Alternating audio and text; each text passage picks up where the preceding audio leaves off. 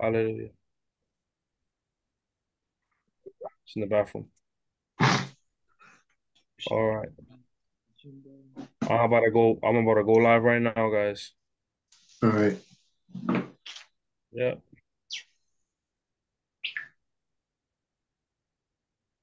Okay. Am I live already? Yep, you're live. Yes, Yep. you are. Glory to Did you want to God. make it public or just friends, Miguel? Yeah, it's public. It's public. It's for everybody. I mean, on Glory your to Facebook. God. Thank you. So today we're gonna be speaking about the church, the current reformation that God is doing on the church, and um we're also gonna be speaking about the fivefold gifts. Amen. According to Ephesians chapter 4, verse 11. Amen. We're gonna basically be sharing our testimonies on our walk. We have pastor, prophet, evangelist, amen, and yeah, different gifts. We got people from Canada, my sister Manuela. We got prophet and pastor Randy Newman from New York, Buffalo, New York. We also got my brother Isaiah, evangelist Isaiah from Florida, and then we have my brother Ariel, prophet Ariel from Michigan, amen, Detroit, Michigan. Glory to God. So I think I'm gonna basically let my brother Prophet Randy start first. Amen. Mm-hmm. Let the man of God start first, and then from there we can we can move for all the other people. You want me to start by the Ephesians chapter 4, verse 11? Yes, sir. Yes, sir. Yes, sir. Okay. Absolutely. It starts by saying the ministry gifts. I'm going to start at verse 7 if it's okay with you. Yes, sir. Absolutely. It says here, but unto everyone of us is given grace according to the measure of the gift of Christ. Mm. Wherefore he saith, when he Yeah. is ascended up on high, he led away captivity Mm-hmm. captive and gave gifts unto men. Now that he ascended, what is he but he has also ascended first unto the lower parts of the earth? He Mm. had ascended all the same also. He hath ascended up far above all the heavens, that he might fill all the things. Verse 11 Mm. says, and he gave some apostles and some prophets and some evangelists and some pastors and teachers. Amen. Right there. Wow. The fivefold ministry setting, he said it upon the earth, talking about us, not just Jew, but Gentile, the people of God, the body of Christ. He's Man. putting gifts into place. He wants his body, the body of Christ, to be organized Mm-hmm. in place. Wow. He's called us not just for ourselves, but for the body of Christ, so he can be edified. And that's Yeah. Apostle Paul teaching the church of Ephesians. He's strengthening them in the tentacles of the faith, in the body of Christ, and in belief. He's pouring into them like a pastor would, but yet Mm-hmm. he still operates as an apostle, and he's building up the church. Amen. He's not rebuking the church, he's just strengthening them Mm. physically, Amen. spiritually, and mentally. And we have to understand this. You can't keep beating the people in church if you don't want them to be strengthened. Either you're going to allow the sheep to come in so we can be on one accord and strengthen under the apostolic blanket, under the skirt or the covering of the Mm-hmm. apostle of the church. And the true apostle has seen Jesus Christ besides the Amen. prophet. Amen. Amen. Amen. Amen. I agree with that, prophet. Amen. Amen. Amen. Absolutely. Anything else you want to add on to that? Verse number 12 says, for the perfecting of the saints, for the work of the ministry, for the edifying of the body of Christ. And then also it says, till we come together in the unity of faith and knowledge of the Son of God, unto a perfect man, unto the measure of his stature and fullness of Christ. Verse 13, I'm going to explain a little bit of it right here. It says, Apostle Paul teaches the unity of the Spirit and teaches the unity of faith and maintain a perfect or perfection, Wow. accepting one in faith and in measure of the apostle, prophet, evangelist, pastor, and teacher, Wow. growing in grace, because we're living up under grace, even in the New Testament. Wow. We're growing in grace advancing forwards and towards spiritual maturity. Most of us have come off of milk and on meat. That's spiritual maturity. Meat is the substance of the word. Come Milk on. is when you first get saved. Every baby That's right. deserves milk. Right. Sincere milk. So we're still growing spiritually into maturity in all aspects unto who? Christ. That's and right. being filled with the fullness of Christ and God. Being no longer children who are accepted every wind or doctrine, because back then there were many doctrines. That's but right. we follow the doctrines and the teachings of Jesus Christ. That's the one who died on the cross. That's the one who died on the cross for your sins. That's the one who saved you. When you were water immersed, baptized in water, and filled with the Holy Ghost according to Acts 2 and That's 4. right. So as we begin to grow in grace, you have to be born again. That's right. You have to be, if you're prophetic and called to the office of a prophet, you have to be an intercessor, and you also have to be teachable. Not just preach and hoop. The anointing is not in the hoop. The anointing is in the teaching. That's right. That's right. Absolutely. Yes. So here, not by every wind or doctrine, but instead having the knowledge of the truth by which to reject the false teachers. And there are a lot of false teachers going on in that day. People are making up doctrine now. Making up doctrine. And if it has no scripture or base or foundation, that teaching is not of Christ. Jesus said, I am the way, the truth, and the what? Life. Right. That's right. That's right. There's no other teachings. Now, That's we also understand Apostle Paul because he's teaching also, but correcting the church. He's teaching them to how to sustain, stay engrossed in the word, stay with substance, know that the rock is still Jesus Christ. That's right. He's teaching with a great foundation. Jesus Christ is what? The chief cornerstone. That's right. That's right, prophet. He's the chief cornerstone. Right. It says here, holding and speaking the revealed truth of scripture in love. Be gifted, be called, but where's the love of God? If you have a gift from the heavens, the fivefold ministry, you must first walk in the love of God. Jesus, come on. Or you become a sounding brass or a what? Tingling cymbal. That's right. You cannot prophesy and be arrogant or pompous or high-minded. You have to be in the spirit to flow under God's skirt or blanket or anointing. Hallelujah, Lord. You have to walk in love.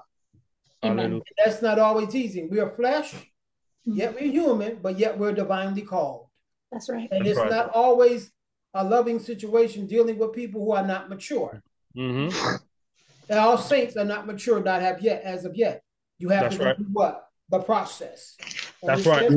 That's right. It says here, revealing truth in love and walking in righteousness and true, and I'm going to slow it down, holiness.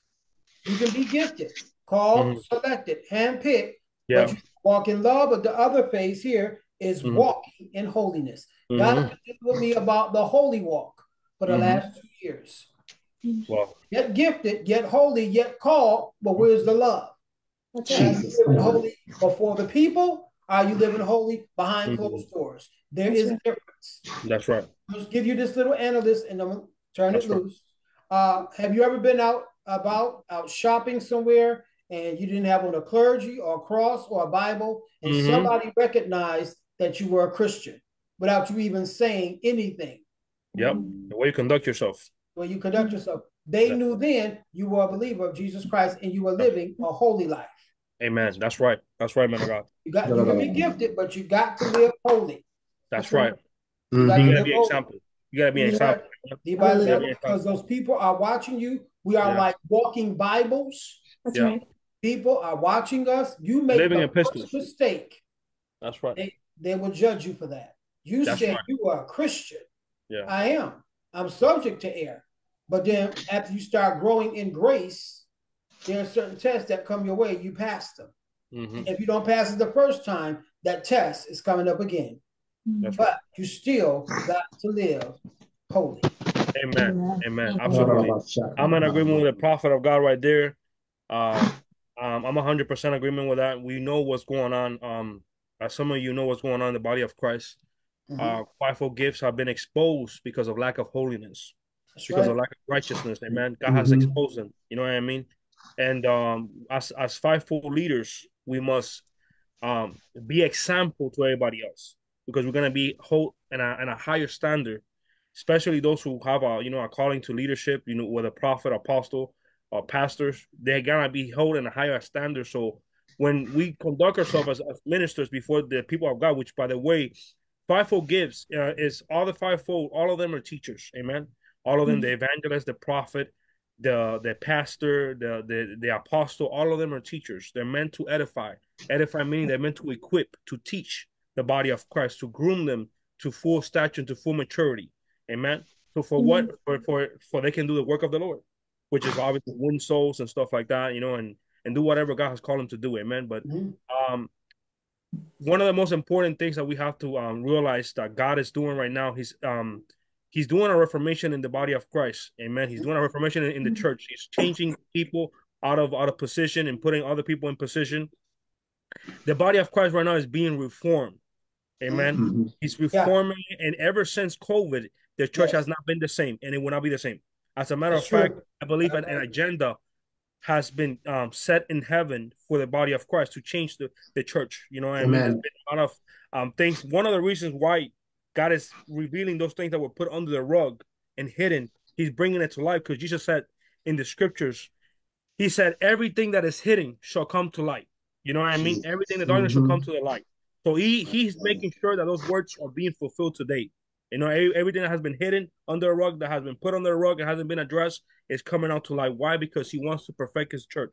We know that the Lord is coming back very soon, and the body of Christ has to be in order and That's holiness. right. He's not And that's for coming sure. for a tainted bride, a messed up bride. You know what I mean? He's Right. coming for a pure and Spot. holy bride. It's a Spotless, difference yes. there. It's a Amen. pure and holy bride. So now, what God is doing, He's exposing not to destroy nobody. It's with an attempt for the fear of the Lord to be released again in the house of God. Hear what I'm saying right now. The fear of the Lord has to be released again in the house of the Lord. Why? Because it was taken off. People lost the fear for God. We saw the rise. We have seen the rise of false prophets, false ministers, false teachers, because we no longer have the fear of the Lord. And God is showing the body of Christ globally that, you know what I mean, no one can mock him. He's showing it. He's doing it right now. He's showing it globally that no one can mock him. No one can play around his house. Amen. Because he's still a governor. That's his bride. He cares for his people. He loves his people. And it's like I said, it's not an attempt to destroy them. It's an attempt to let them know, you know what I mean? I'm seeing what you're doing, and I'm not going to tolerate it. For the That's word of right. God says that God is love, but He's also a consuming fire. That's in the book of Hebrews. That's right. Amen. Come on. And I'm saying all this to say that, everybody here has a different, has had a different walk, has a different time in the Lord. Prophet Newman right here is our elder, one of the elders in the ministry. Well, obviously he has a longer time. He's seen more than us, that we just came up. You know what I mean? In the faith, but he knows, and he's seen many unjust behaviors in the Mm-hmm. church. Amen. By different years, unjust behaviors. And one of the things I want to address in the body of Christ that has to come back is honoring the fivefold gift. Amen. And Amen. not honoring the ones that are popular, the ones that God has placed in your ministry. Hear what I'm saying right now. Honoring those that God has placed in your ministry in your own house. You know what I mean? We see that many ministers make investments to bring all this gifts that are so-called famous into their churches, and they have among themselves in their own this apostles and pastors have in their own ministries. They have mighty prophets, mighty evangelists, mighty teachers, mighty pastors, and even some apostles themselves. But those gifts are not used. Why? Because we're looking at somebody else. I believe as leaders in the body of Christ that God has seen this and God is not pleased with this. You know what I mean? We have to let people go forth. I understand that there's a time for a person to be fed and have to learn, but a person that has been 6 7 years in the faith and has been submitted, that has been taken, he has been listening to counsel and been listening to his leadership. I believe he has to have a chance. And you can correct me if I'm wrong, Prophet Randy. He has to have a chance to go forth and use his gift, for that congregation. That's my opinion, and that's something that I've seen, and it has to begin to unfold like that. It doesn't have to be a mega church with 5,000 people, 5,000 people, 10,000 people.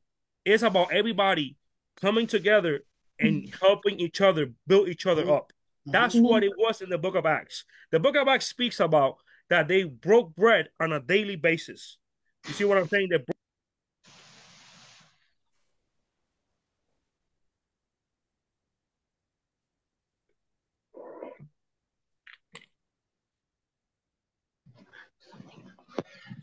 Oh, hello. Did he cut out? Hello, can you guys hear me? Yeah. Can you hear me? Yeah. So the book of Acts speaks about that they broke bread on a daily basis, and when they broke bread on a daily basis, um, they would have fellowship, amen, and they were like family. They were all in one accord. Now clearly, we see clearly that the body of Christ doesn't have to suffer fellowship anymore. You go to a church, you meet somebody, and probably the next time you're gonna go to the church, you're not gonna see that person again. You know what I mean? You're not gonna have fellowship again.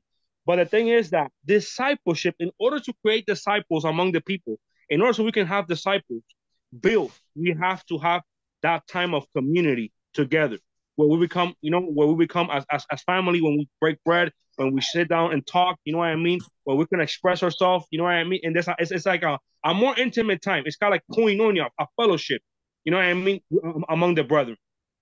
Amen. Jesus mentioned in the scripture, in one of the gospels, that they will know that you're my disciples by the love that you have for each other. Amen. By the love that you have for each other. When we begin to bring this structure back to the body of Christ, I believe that we will see a better level of fellowship, a greater level of building up of the saints. We will see greater fruit. We will see people that are going to be more on fire, and we will have less casualties of church hurt. Amen. A lot less casualties of church hurt. Now, I'm going to basically let my brother Ariel right now go forth and say whatever the Lord has laid on his heart. Jesus.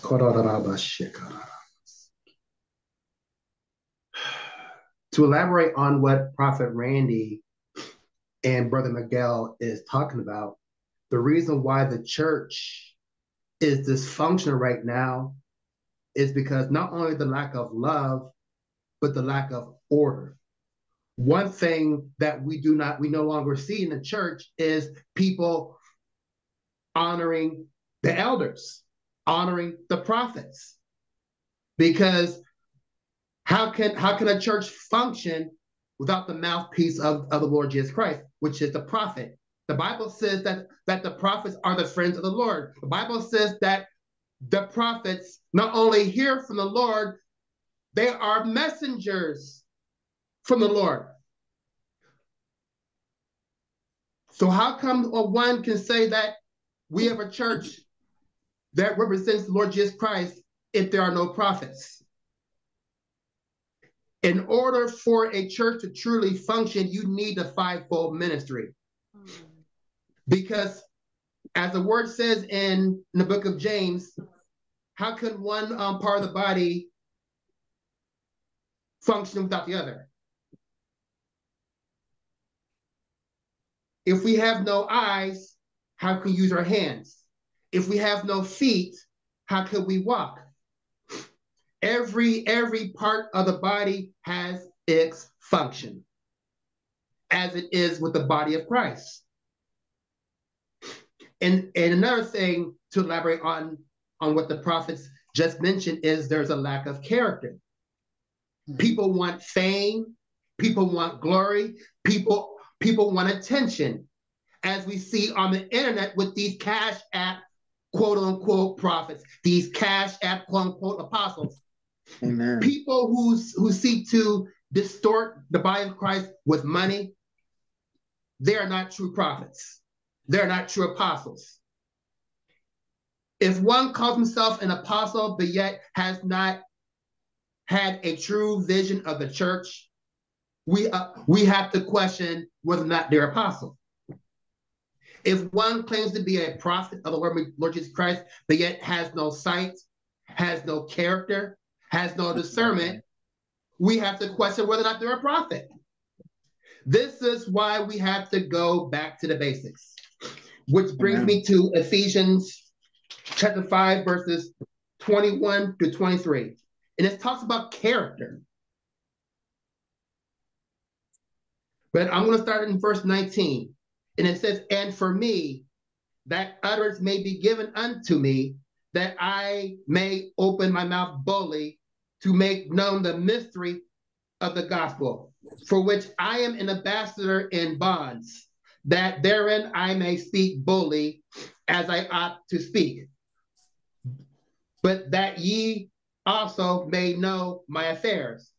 And I do know. Tityrus, a beloved brother and faithful minister in the Lord, shall make known to you all these things.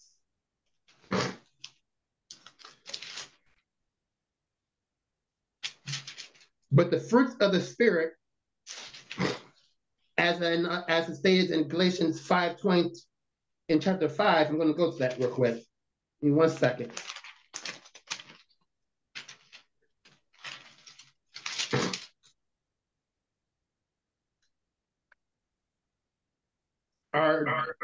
Are love, joy, peace, long-suffering, gentleness, goodness, faith. Keyword faith, which goes back to Hebrews chapter 11, verse 1, when it says, now faith is a substance of things hoped for, the evidence of things not seen. That is a part of the vision of the church.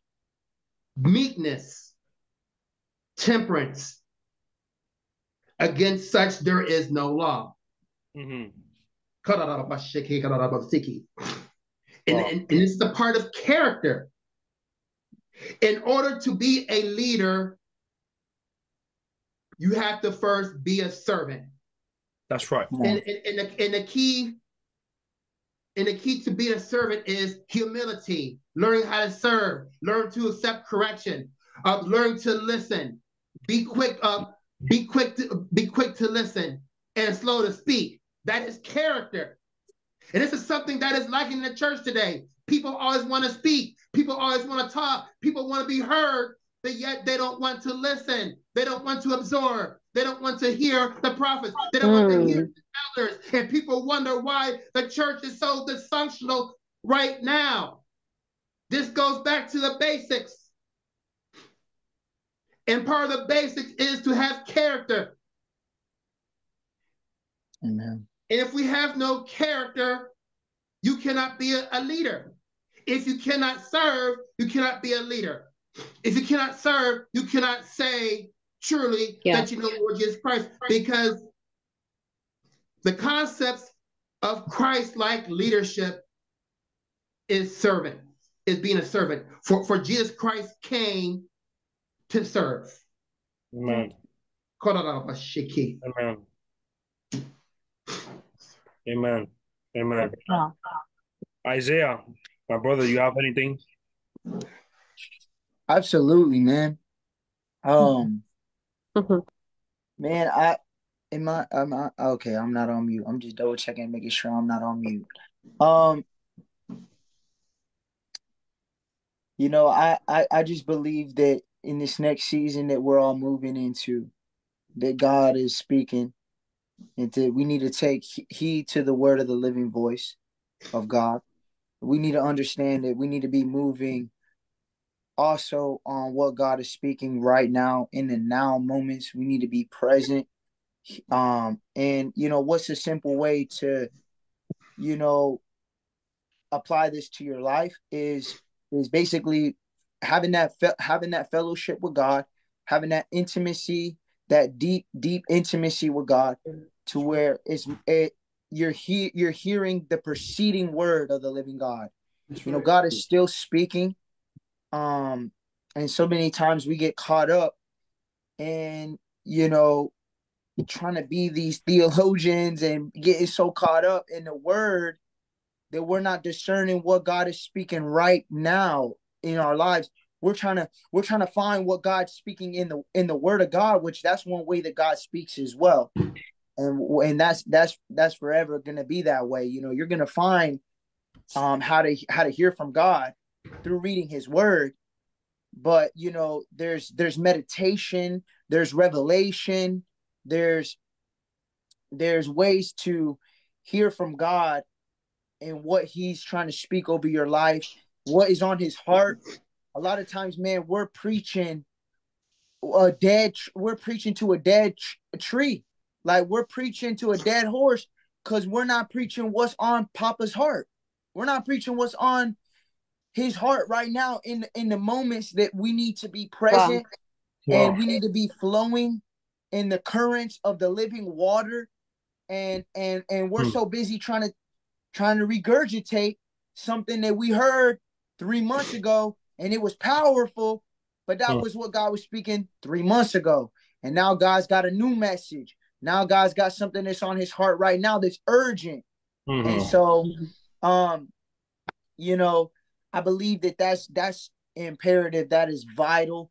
That is like one of the most heart-wrenching things that I've noticed within the past, you know, year or so, is that, you know, where's Papa's heart in all of this?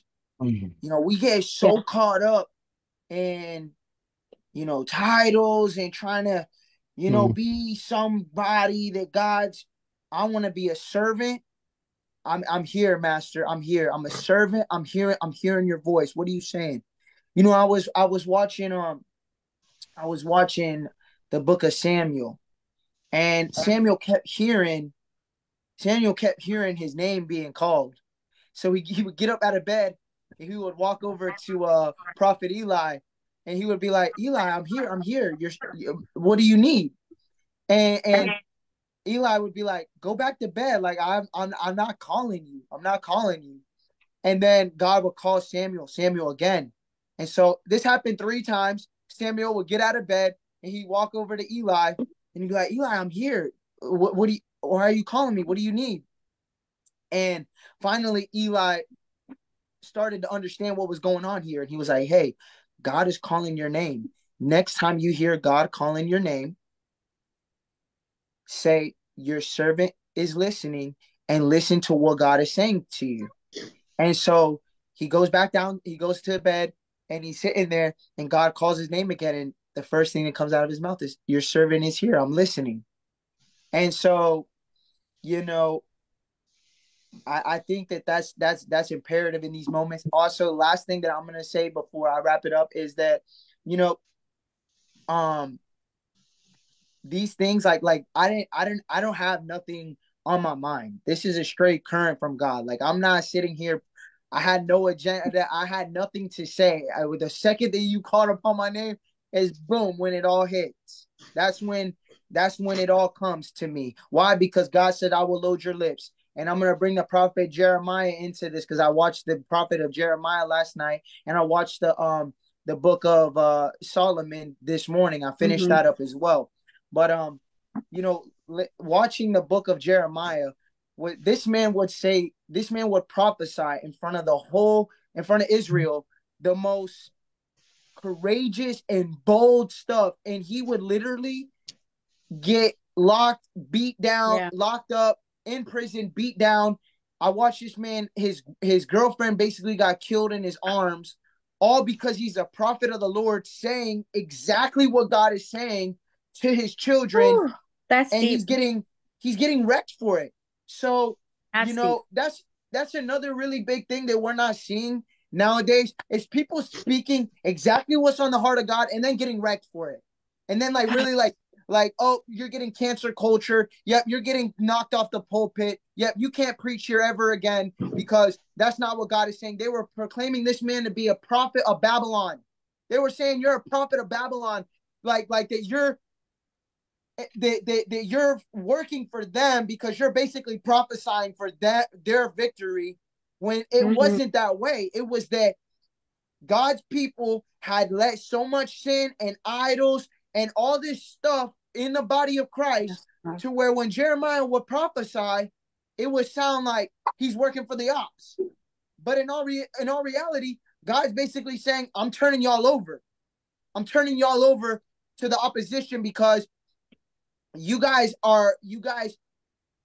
need to be, this needs to be cleaned up. My land needs to be cleaned up again. I need to work in the hearts of my children again, because it got to the point to where it was just about acts, where they're slicing, these innocent animals and just trying to pay for sin that they're going to continue to do.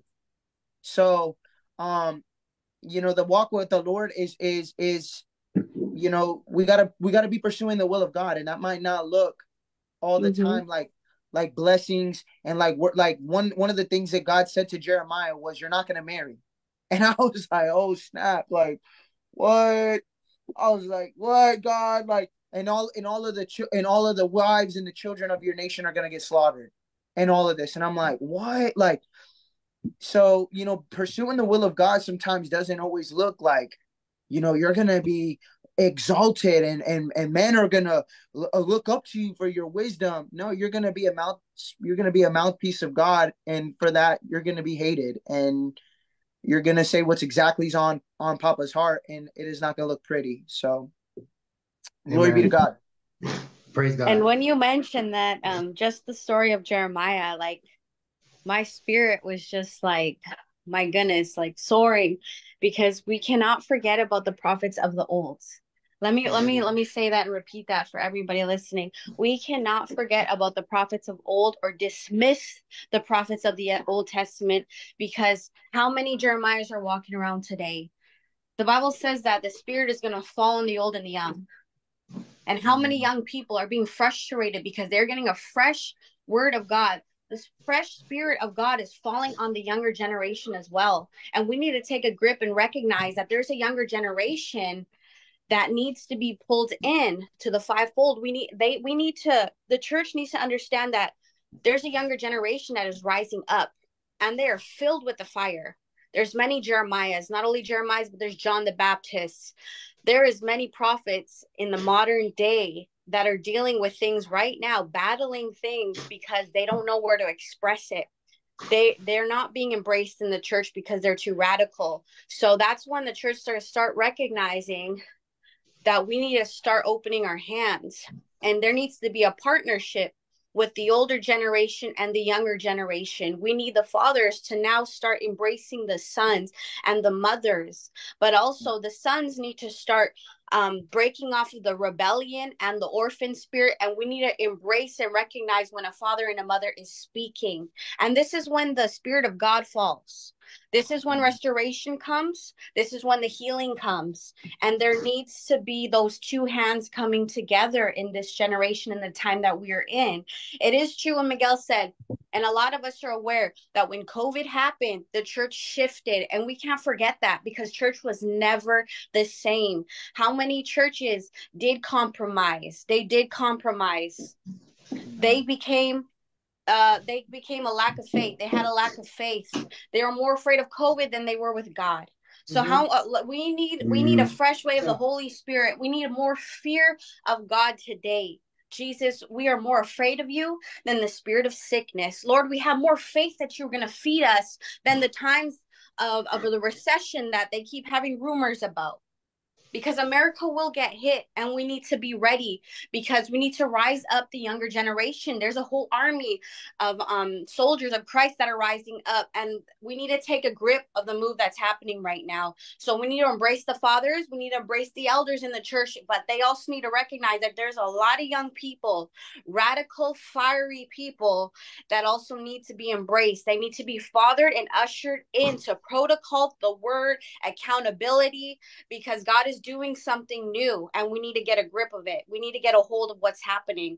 Well, we have too many on the blind side, on the sidelines, that are walking away from God because of a hard season they went through, and they could not recognize that that season was a season of breaking, but they did not have a father, they did not have a mother, or they didn't even hear a voice of the church telling them it's just a season, you will get through it, that they had walked away from God.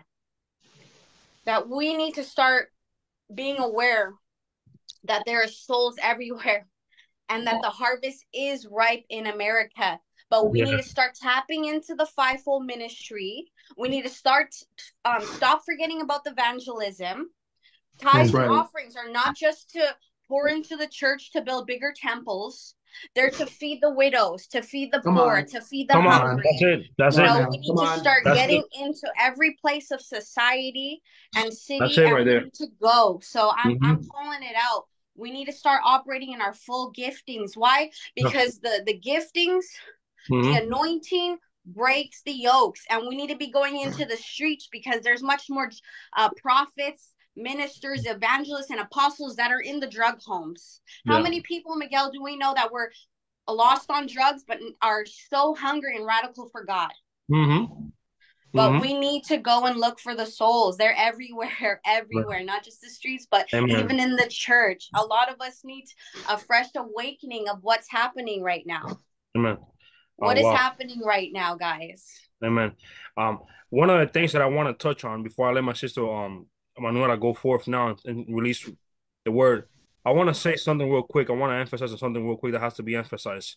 Let me just say that every believer is called to evangelize, not just the evangelist. It's every believer in every fivefold gift called to be a witness. Jesus gave the Holy Ghost so people can be, so the apostles can be a witness of him. So if you have the Holy Spirit, and let's say you're not part of the fivefold, but you have the gift of word of knowledge or the gift of prophecy, and you're not using those gifts to win souls, or you have the gift of miracles, or you have the gift of faith, and you're not using that gift to win souls, there's a problem, my friend, and you are barren in the spirit. Hear what I'm going to say, because it has to be said. Some people are not saying it. Some pastors are not saying it. Some so-called apostles are not saying it. Because some apostles just want people to be in the four walls. The early church in the book of Acts, one of the pillars that they had was evangelism. That's why the Bible says that the Lord added onto the church daily. That's what the Bible says in the book of Acts. The Lord added onto the church daily. And the early apostles were taught how to be evangelistic, because Jesus told Peter, I will teach you how to be a fisherman of men.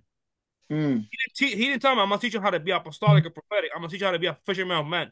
Now, people claiming all these offices, I'm a pastor, I'm a teacher, you have not even one soul on your belt. Not even one soul. Can you imagine going before Christ without one soul? That's all I'm going to say. Think about what I'm saying to you. Not even one soul. You had opportunities. You had chances, but you were lazy. You were lazy and you didn't want to do it. Or maybe you were ashamed of proclaiming Jesus. That's why Paul says, woe unto me if I don't preach the gospel. Amen. Woe unto me if I don't preach the gospel. Now watch what I'm about to read right now. It's in 1 Corinthians. You guys spoke about servant. I think my brother Ariel spoke about servant, but I want to speak about what Paul says. And this is the real apostle. This is the apostle Paul. For though I be free from all men, yet I have made myself a servant unto all. Unto all that are under the law, as under the law, and that I might gain them that are under the law. Watch what I'm about to say right now. Paul became a servant, and the greatest being that walked on this green earth was Jesus Christ, the Son of the living God. And he said, I came to serve. Jesus says, I came to serve. I'm asking, well, my question is this. Christ became a servant to all men. He wasn't looking for people to basically bow down before him. Hear what I'm saying to him. He wasn't looking for people to bow down before him, to idolize. You know what I'm saying? You know what I'm saying? He wasn't looking for that.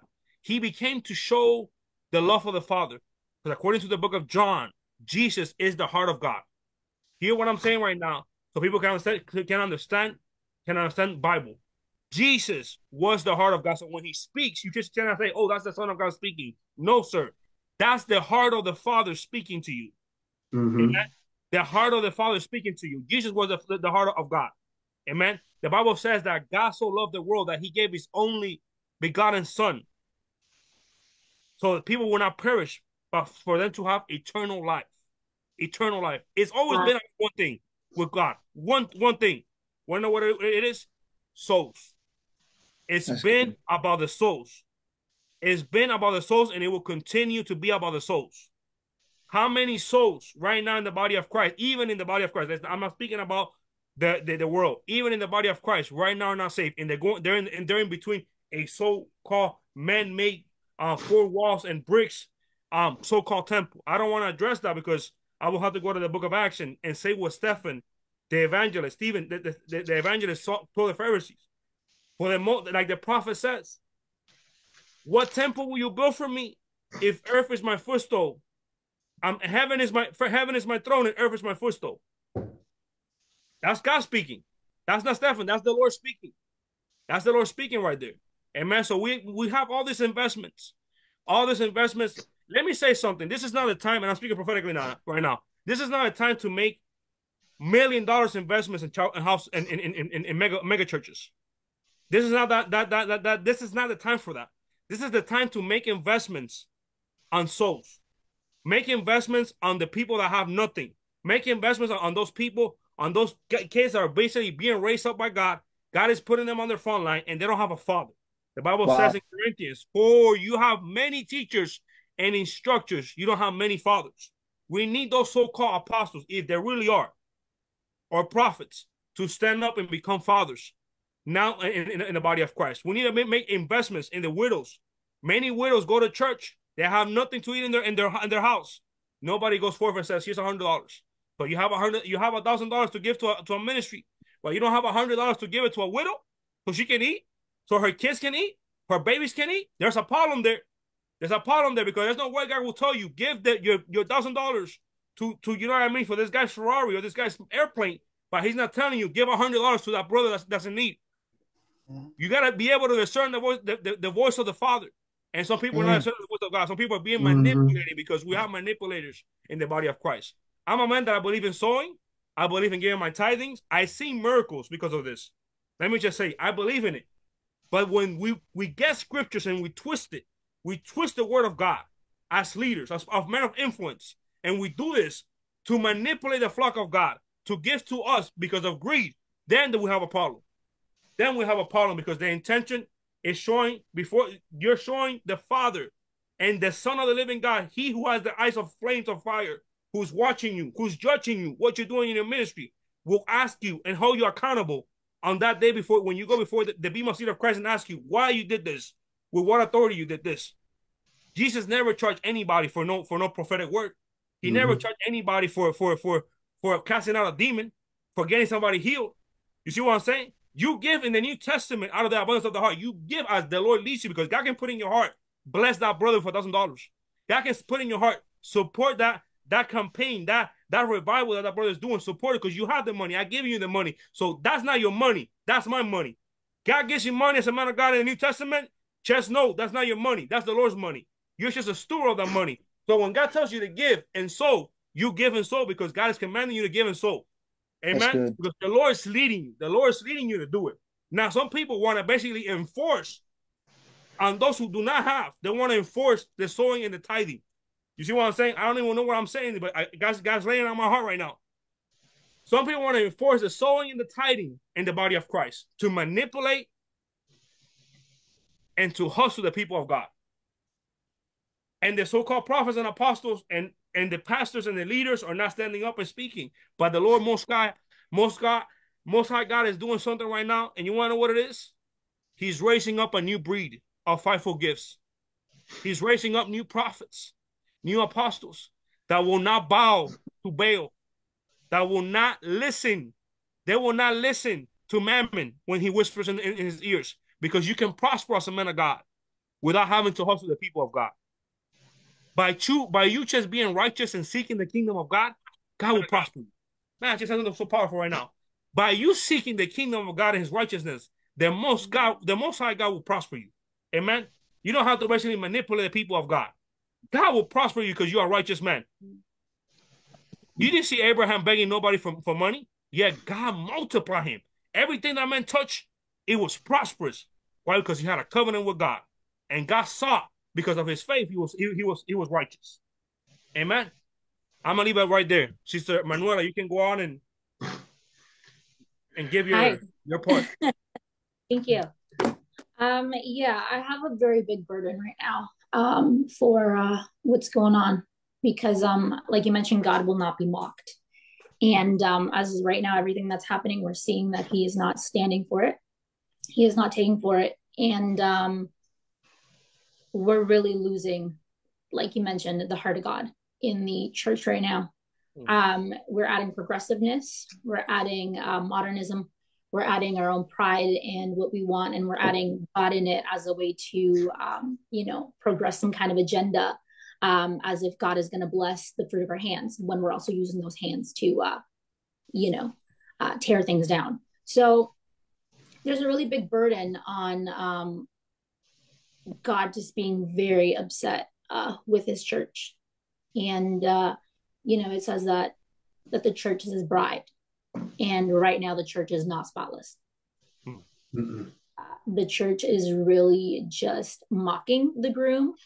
They think there's time, but time is running out.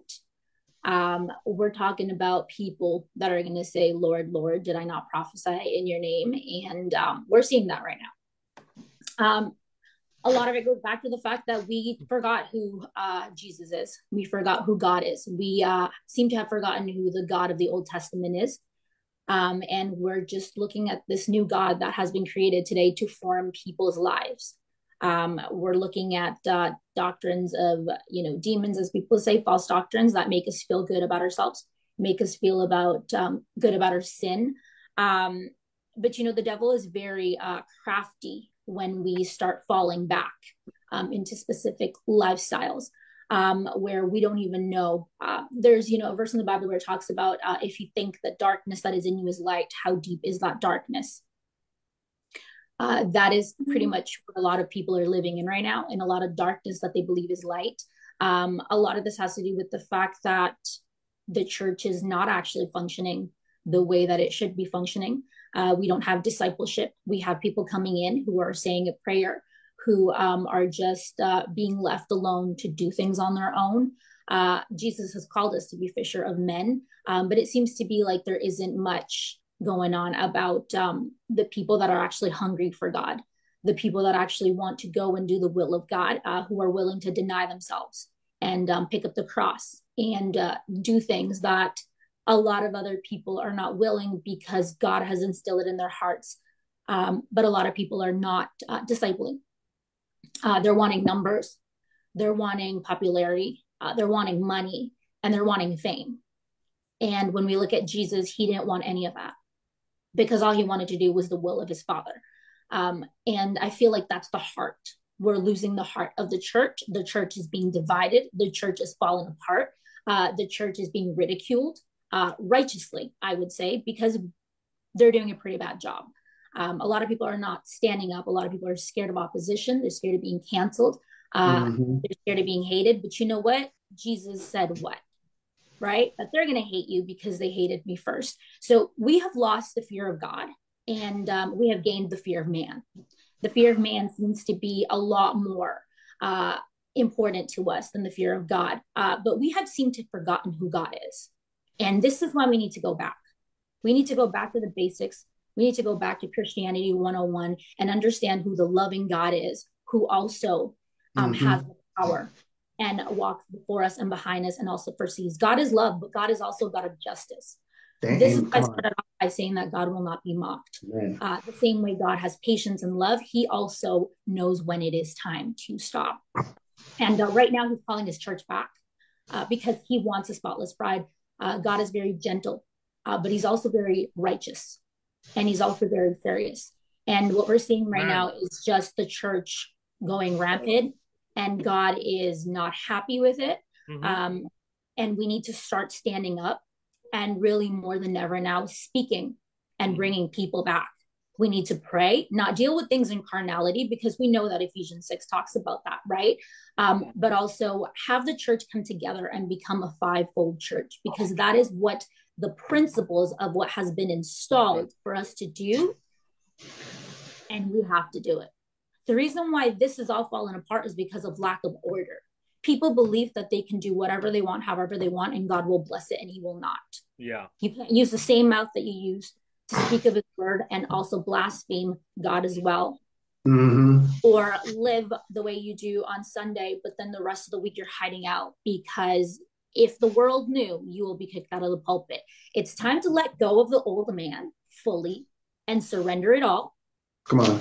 Start walking righteously. Wow. You know, the Bible talks about The Bible talks about that, you know, there's a higher standard that we're held to, right? When much is revealed, much is expected. There comes a time where I believed that it was better that I didn't know God, because I felt like I knew too much. I was walking in conviction, but I wasn't following the conviction. And I had hope that it was better not to, because I knew that I couldn't walk away and pretend that I didn't know that what I was doing was wrong. That right there is a very intense place to be. And I think that is the place that a lot of people are in right now. They know they're convicted. They know they're walking wrong, but they're too scared because they love the world more than they love their soul. God is calling the bride back. God is calling his kids back home, and it's time now, because things are going to get worse. And the deception is real, and the deception is slow, and the deception is heavy, where some people actually think that what they're doing is okay. We need to bring back the fear of God. We need to bring back the God of the Old Testament, the God of the New Testament, understand who he is, and understand who we belong. Jesus did not die in vain. Jesus did not die for us to keep doing the things we're doing. He came for freedom. He came for peace in our lives, so we can be in one accord with the Father, to not live in that torment of wanting to fulfill all these desires of our hearts. That is basically Jesus. It was not in vain. And we can't keep walking around like it's in vain. And the church needs to stop, because judgment is coming. That's right. And it is not going to be good. It is not going to be good. God right now is giving time. But like I said, when time is out, it is done. So we need to go back to the basics, even if we don't like it. And we need to start getting God right, because we have seemed to have lost the heart of God. People don't want to love anymore. They don't. They don't want to love. And let me just be honest with you, there's a lack of love, but there's also love that is false. And in the world, we're seeing a lot of that. Mm-hmm. Love is correct. God says that he disciplines those who he loves. People don't want correction in the church. Then you don't want to walk righteously. And if you don't want correction, then you don't know what love is. Come on. Because it says that Come person, on. right? One of the biggest acts is to lay your life down for someone else. You're telling me that someone who's seeing you in your filth, who's seeing you walk away, is not going to pull you out of it. That is love. Letting someone continue to walk the way they're walking is not love. I don't care if I lose you. I don't care if you hate me. I refuse to see you walk down a walk and pretend that it's okay. That is love. That is what Jesus does to us. That is the pursuit of the Holy Spirit. That is the conviction. So why are we not acting out of the conviction? Why are we not acting out of what Jesus is calling us to do? We are scared. Scared of what? Scared of man. We need to go back. Because if we don't go back, the church is going to continue. But you're right. We need all to come together and make this work, because we still have the bit of time that we have. If we have today, if I'm alive today, we still have time. But time is soon. People need to repent and go back. And when I mean repent, it's not grieving. We need to turn away. We need to acknowledge what we've done. We need to acknowledge that he is a holy God. He says, be holy because I've called you to be holy. Amen. Amen. Right? And if he is holy, there is nothing in him that is of sin or is of darkness. And we need to acknowledge that. We can't be walking and saying we serve a holy God and not walking in holiness. Now, I understand things are tough. Things could happen. We could be having a bad day, whatever. But what I'm saying is we need to start trying to really deny the self, deny the flesh, crucify the flesh, because this is getting out of hand. A lot of these people are just running rampant. And you know what? There's people out there who hate us. Jesus. Because the church has made a mockery out of God. Mockery out of love. Mockery out of Christianity. It is not a way for you to bring in money for fame. You know what? You might as well be in the world. I'm sorry. You might as well be in the world, but don't add God to it, because God won't bless it. Amen. That's right. We need to go back. Yeah. Amen. I'm going to agree with my sister Manuela right there. What we see now in the body of Christ is men that want to be businessmen and CEOs. And within by this CEO is not by basically you having your own business. It's a CEO or a businessman by making business and merchandise out of the flock of God. It's illegal to do that. It's illegal to do that. It's illegal. The Bible says in the book of Peter, it's illegal to do that. You see, when we basically begin to break one law from the Bible, one scripture, we can break two more scriptures. When we break 2 scriptures, we can break 3 scriptures. When we break 3 scriptures, we can break a whole paragraph. Hear what I'm saying, man of God? We can break a whole paragraph. And if we break a whole paragraph, we can take out a book. And now we have set ourselves to be reprobates. We have set ourselves to be reprobates. Now people are picking and choosing what they're going to basically believe and what they're going to preach and what's convenient for them. And they get truth and they twist it the same way the devil twisted scripture on Jesus. Oh, if you're the Son of God, throw yourself from this cliff, you know what I mean? For it is written this and this and this and this and this, you know what I mean? And Jesus responded to him with the word because he was the word. It is written, thou shalt not tempt the Lord thy God. You see what I'm saying? The devil will give you insight and twist the word of God to keep you in sin. You got to hear what I've just said right now. The devil will give you insight and twist the word of God to keep you in sin and justify yourself. And justify yourself. And that is sin, and that's not the Holy Ghost. For the spirit of truth does not inspire you to lie to anybody, manipulate anybody, deceive anybody. That's a demon, and you better get rid of it right. Like, you better repent of your sin. We're living in the end times. For every person who's looking at me right now, who's looking at all of us, all the ministers here. And if you're a fivefold gift and you're compromising, I suggest you in love. I'm not going to expose you. God is going to expose you. I'm not exposing you. God is going to expose you. You can't see what God is doing. I'm not exposing you. God is going to expose you. I don't even mention your name. God is going to expose you. God is going to bring you to a light because you will not mock God. And if you don't basically, if you don't respect that, God will drop you because God can drop you too. God can drop you too. You will not go with the glory of God when it's in that house on that pulpit and mock God. Ain't that right, Prophet Newman? Yes, sir. You will not mock God in there. How many people are clapping now and singing to God in their fornication, adultery? They're preaching on a pulpit and they're homosexuals. That's hypocrisy. I mean, ain't nobody saying nothing because he's famous. He's famous. He can't be touched. Let me tell you something. I can't touch you, maybe. Maybe the young people cannot touch you, but God can touch you, and God will touch you. Hear what I said to you. God will touch you, sir. He will touch you. He will flick you off your little stage. He will flick you off your little platform. He will flick you off your little, your little mind, you think you are a legend in your own mind. Hear what I said? You think you are a legend in your own mind. You think you are David in your own mind. You think you are Joshua, Moses in your own mind. God will say, boom, I'm gonna flick you off that place where you are right now. I'm gonna expose you because you didn't humble yourself. Every man of God, great man of God, David, Moses, Paul, even the Son of God, Jesus, practice humility, practice holiness, and practice righteousness. That's what I'm gonna say. I'm gonna leave it to my brother, Prophet Randy. So 2 things I want to say for time.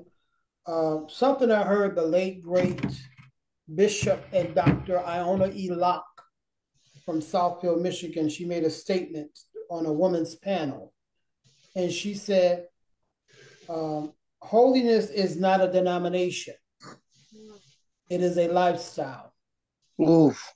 And she made another statement. She said, "Don't touch God; let God touch you, because He's still holy."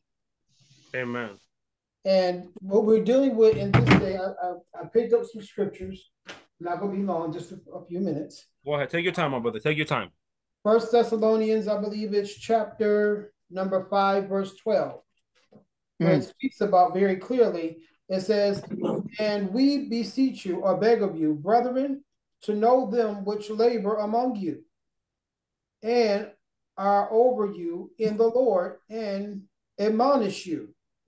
We need to know what we're sitting up under in these final days.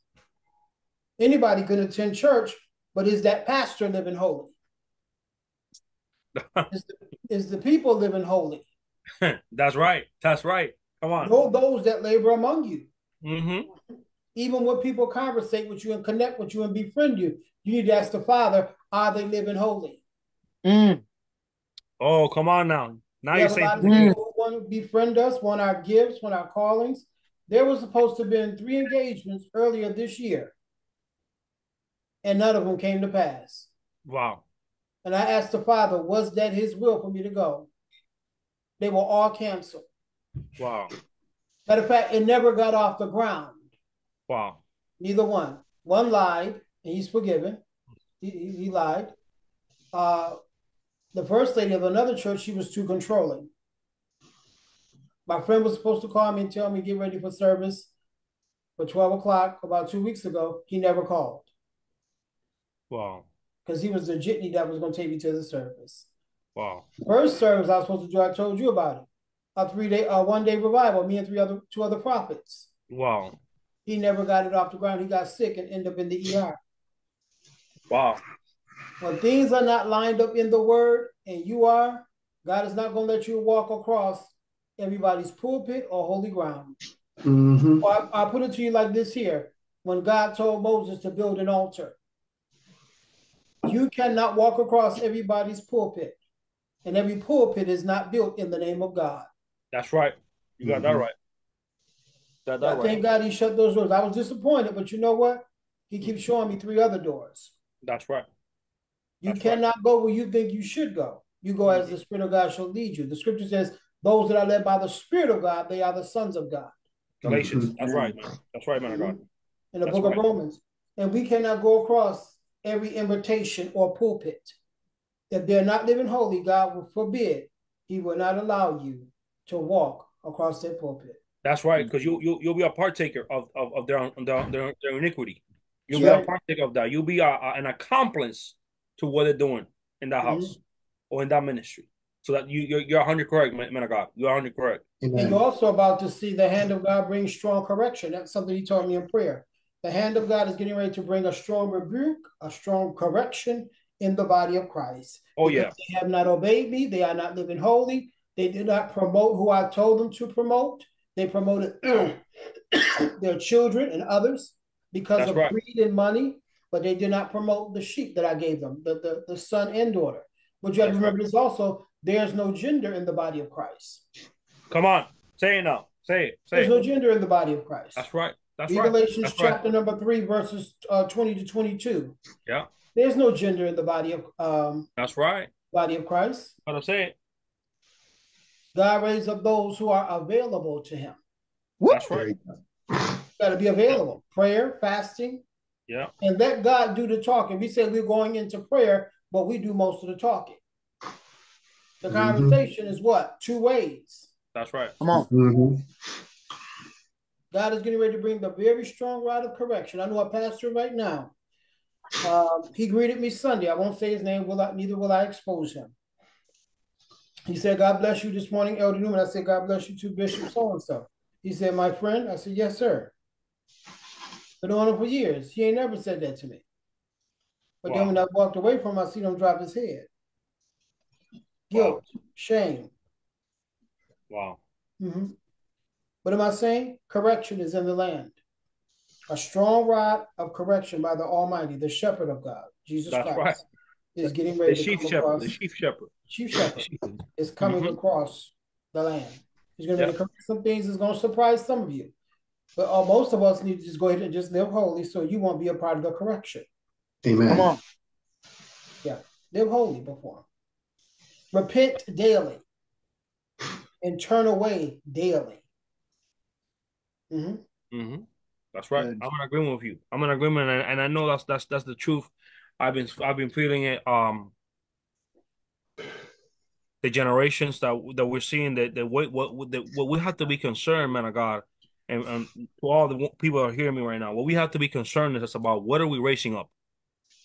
Are we raising up genuine disciples, genuine men of God, or are we raising up a generation that has no fear for God, that has no reverence for God?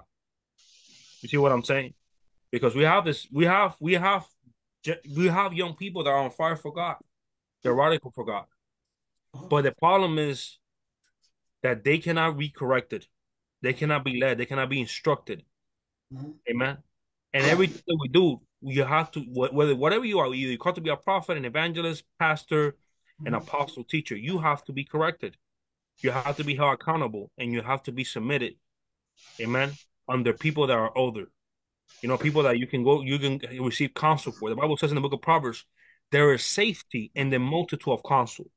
Some of us don't practice that. Some of us run and say, "Oh well, I hear from God.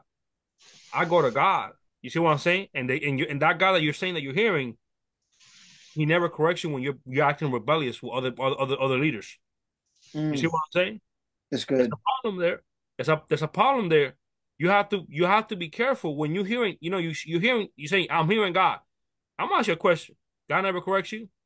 If you're in the secret place, like Prophet Noon was saying, you gotta hear what He's saying to you. It's not you doing the talking. Oh well, God, I want to do this. Well, God, I want to do that. How come you don't ask God? Reveal to me your heart. What do you want me to pray about today? That's Amen. right. What is Amen. your will for me this morning? What is your will? What do you want me to do? Mm-hmm. And He will God, show you. you know what I'm saying? Say, Lord, work on my heart. Make my heart more like yours. Mold my heart, Lord. Give me a softer heart. Work, when you come before God, God will, if you really come genuine, God will expose all the dark hidden things that are in your heart and in your temple. He will expose it to you. He will show you, well, you know what? You came before light. Let light shine on That's you, my good. son. And let That's me good. show you what's wrong with you. What are you dealing with? Amen. And if you're humble, you say, Lord, I'm seeing this. I'm seeing this. I don't want it no more. I repent and change me. Amen. Because you can get deliverance not just by a person praying for you for deliverance. You can get deliverance in the secret place as well. Amen. Woo! Amen. Ariel, my brother, you have anything to say, my man of Oh, God? yes. There are many people who say, oh, I've seen God or I've encountered God. But a true encounter with God will change you. Not just your mindset, but your character. It will convict you. It will uplift you. It will comfort you. And yes, it will correct you. That's right. If you're living in sin and you get in the presence of God, you will feel ashamed. You'll feel automatically convicted. That's right. As Prophet Miguel said and Prophet Randy said, people hear from God or claim to hear from God, yet many of them are still the same. So, question is, are they truly hear from God? That's I right. would say no, because the word of God is sharper than a two-edged sword, as written in the word. That's right. God comforts, but yet He corrects. He convicts. If you're preaching the word, talking God, but yet living in fornication behind closed doors, God will correct you. God will expose it. As stated in Ephesians 5:11-12. I'm going to read it real quick. Verse 11, it says, and have no fellowship with the unfaithful works of darkness, but rather reprove them. Verse 12, for it is a shame even to speak of those which are done in secret. If you're preaching on Sunday, but yet going to the club on Tuesday or Saturday night, God will expose you. Yes, He will. If you're in the pulpit, but yet sleeping with half the congregation, God will expose you. He will not only expose you, He will kick you out of the pulpit. That's right. As it states in the book of Titus, chapter 1, verse 1-16, if you're called to be an elder, you have to live a blameless life. I repeat, if you are called to be an elder, you have to live a blameless life. If you do not, you will be exposed. God will send someone to correct you. If not, God will send to correct you. If not, then that pastor or so-called prophet should be exposed among the congregation. Amen. Amen. Amen. And be demoted. I agree with you, man. It's not my word. That is the word of God. Hallelujah. Amen. I feel the Holy Spirit right now. Yeah. Amen. The American church right now has become a fiasco. The American church today has become a show. It's all about show. It's all about performance, but not a call to holiness. Yeah. And God is calling us all to a path of holiness. Right. For time is short right now. Mm. For the kingdom of God is at hand. Woo! Repent. If you do not repent, there are consequences. And the consequences are eternal damnation. That is the word. Amen. Hallelujah. Praise Amen. God. It is time to stop the foolishness. Amen. Amen. Brother Isaiah, you have anything to say, man of God? Add to everything Oh my being said here. gosh. Man, y'all get me fired up. Let me just tell you that. Y'all all get me so fired up. I want to jump out of my skin for the glory of God. It's so amazing to see these are answered prayers, man. When I look upon you, you know, Randy, and I hear you preach the word of God, and then I hear Manuela preach the word of God, and so much boldness and so much, you know, accuracy, like pinpoint accuracy. Boom, we're hitting bullseyes. And then I hear Ariel getting fired up in the spirit, and it's so contagious. This movement is gonna be so contagious. This is the thing. I was watching today about King Solomon and all his glory. This man, at the end of it, God forsake him. God told him, your son is not gonna run. Your son is not gonna run Israel. As a matter of fact, we're gonna give Israel another heir, because of the simplicity of not destroying idols, of not of yielding to other, you know, yielding to other religions, and not just being a simple man that just yields to the Holy Ghost. Hallelujah. Wow. The simplicity of the gospel and how it's been drawn out of context all these years. And I love to see brothers and sisters here on live checked in, not tuned out, not dying to their flesh, you know, not exhausting their flesh, and then trying to come up in here and then talk some Holy Ghost, spiritual, deep revelation. No, you guys can tell every last one of you have walked the walk. You're dying to yourself daily. And something that Ariel just brought up. We got to live blameless life. And I want to bring insight. What's the simplicity of living a blameless life? Let's talk about the simplicity of an application on this situation, on this point my brother just proved, because that is scripture. That is scripture. I was just working with my father, and I stumbled upon that scripture, and I'm telling you, my heart was racing. Boom, boom, boom, boom, boom, beating in my chest as I'm reading this scripture. I'm like, yo, God, this is good. This is the meat and potatoes. How do we live blameless lives? Simplicity. Throw your body on that altar. Throw your flesh and say, nope, your flesh is not going to have no yes in this today. What the Bible says is what the Bible's going to go. If I'm going to walk in every 10 commandment, I'm going to make sure I don't break none of them 10 commandments. That's the first simplicity of it. The 10 commandments. Make sure you follow every last single one of them. Because if you break in the 10 commandments, then you ain't sin. And if you ain't sin, then you separated from God. And if you separated from God, you exalt in the flesh. And if you exalt in the flesh, the Bible said it leads to death. But to walk in the spirit is to know life and peace. Romans 8, chapter 6. Or excuse me, Romans chapter 8, verse 6.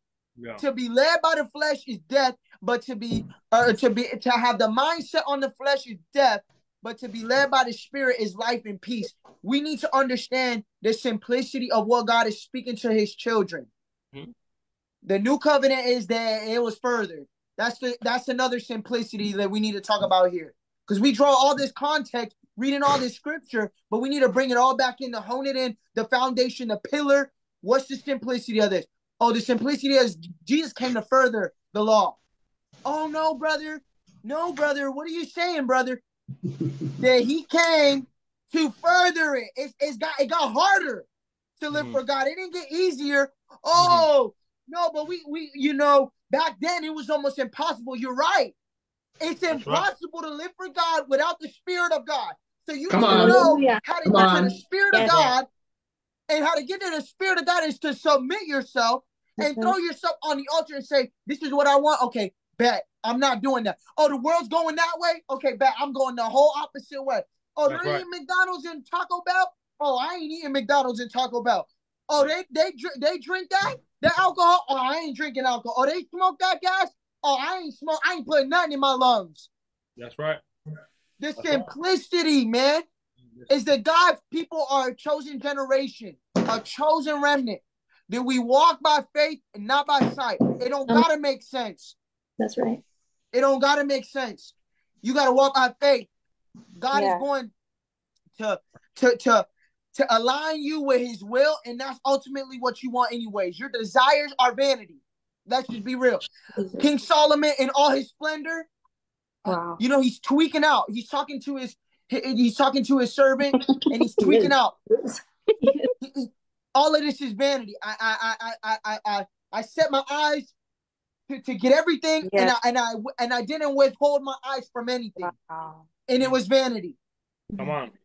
So when we get in tune with the Lord, we realize that the flesh is the first thing that has to die. That is the simplicity of the gospel in a nutshell. That your flesh has got to completely die. Behold, you become a new creation in Christ. Becoming a new creation in Christ, literally, the simplicity of that is that you don't have no desires, but to do the will of the Father. Deny yourself. Come on. Yeah. You don't have no desires, but to do the will of the Father. Right. Brother, you know, all my life I've dreamed of this and I dreamed of that. You know, if it's a God-given dream, then guess what? God's going to put you in the places that you're going to obtain that dream. But if it was anything outside of that, guess what? You're not, that's burning on the altar now. That's on the altar burning right along with everything else that you were, right along with all the other bunny trails that you were running down. You're placing that all on the altar now. That's right. Come on, man. So, preach it. So we need to say, Manuela?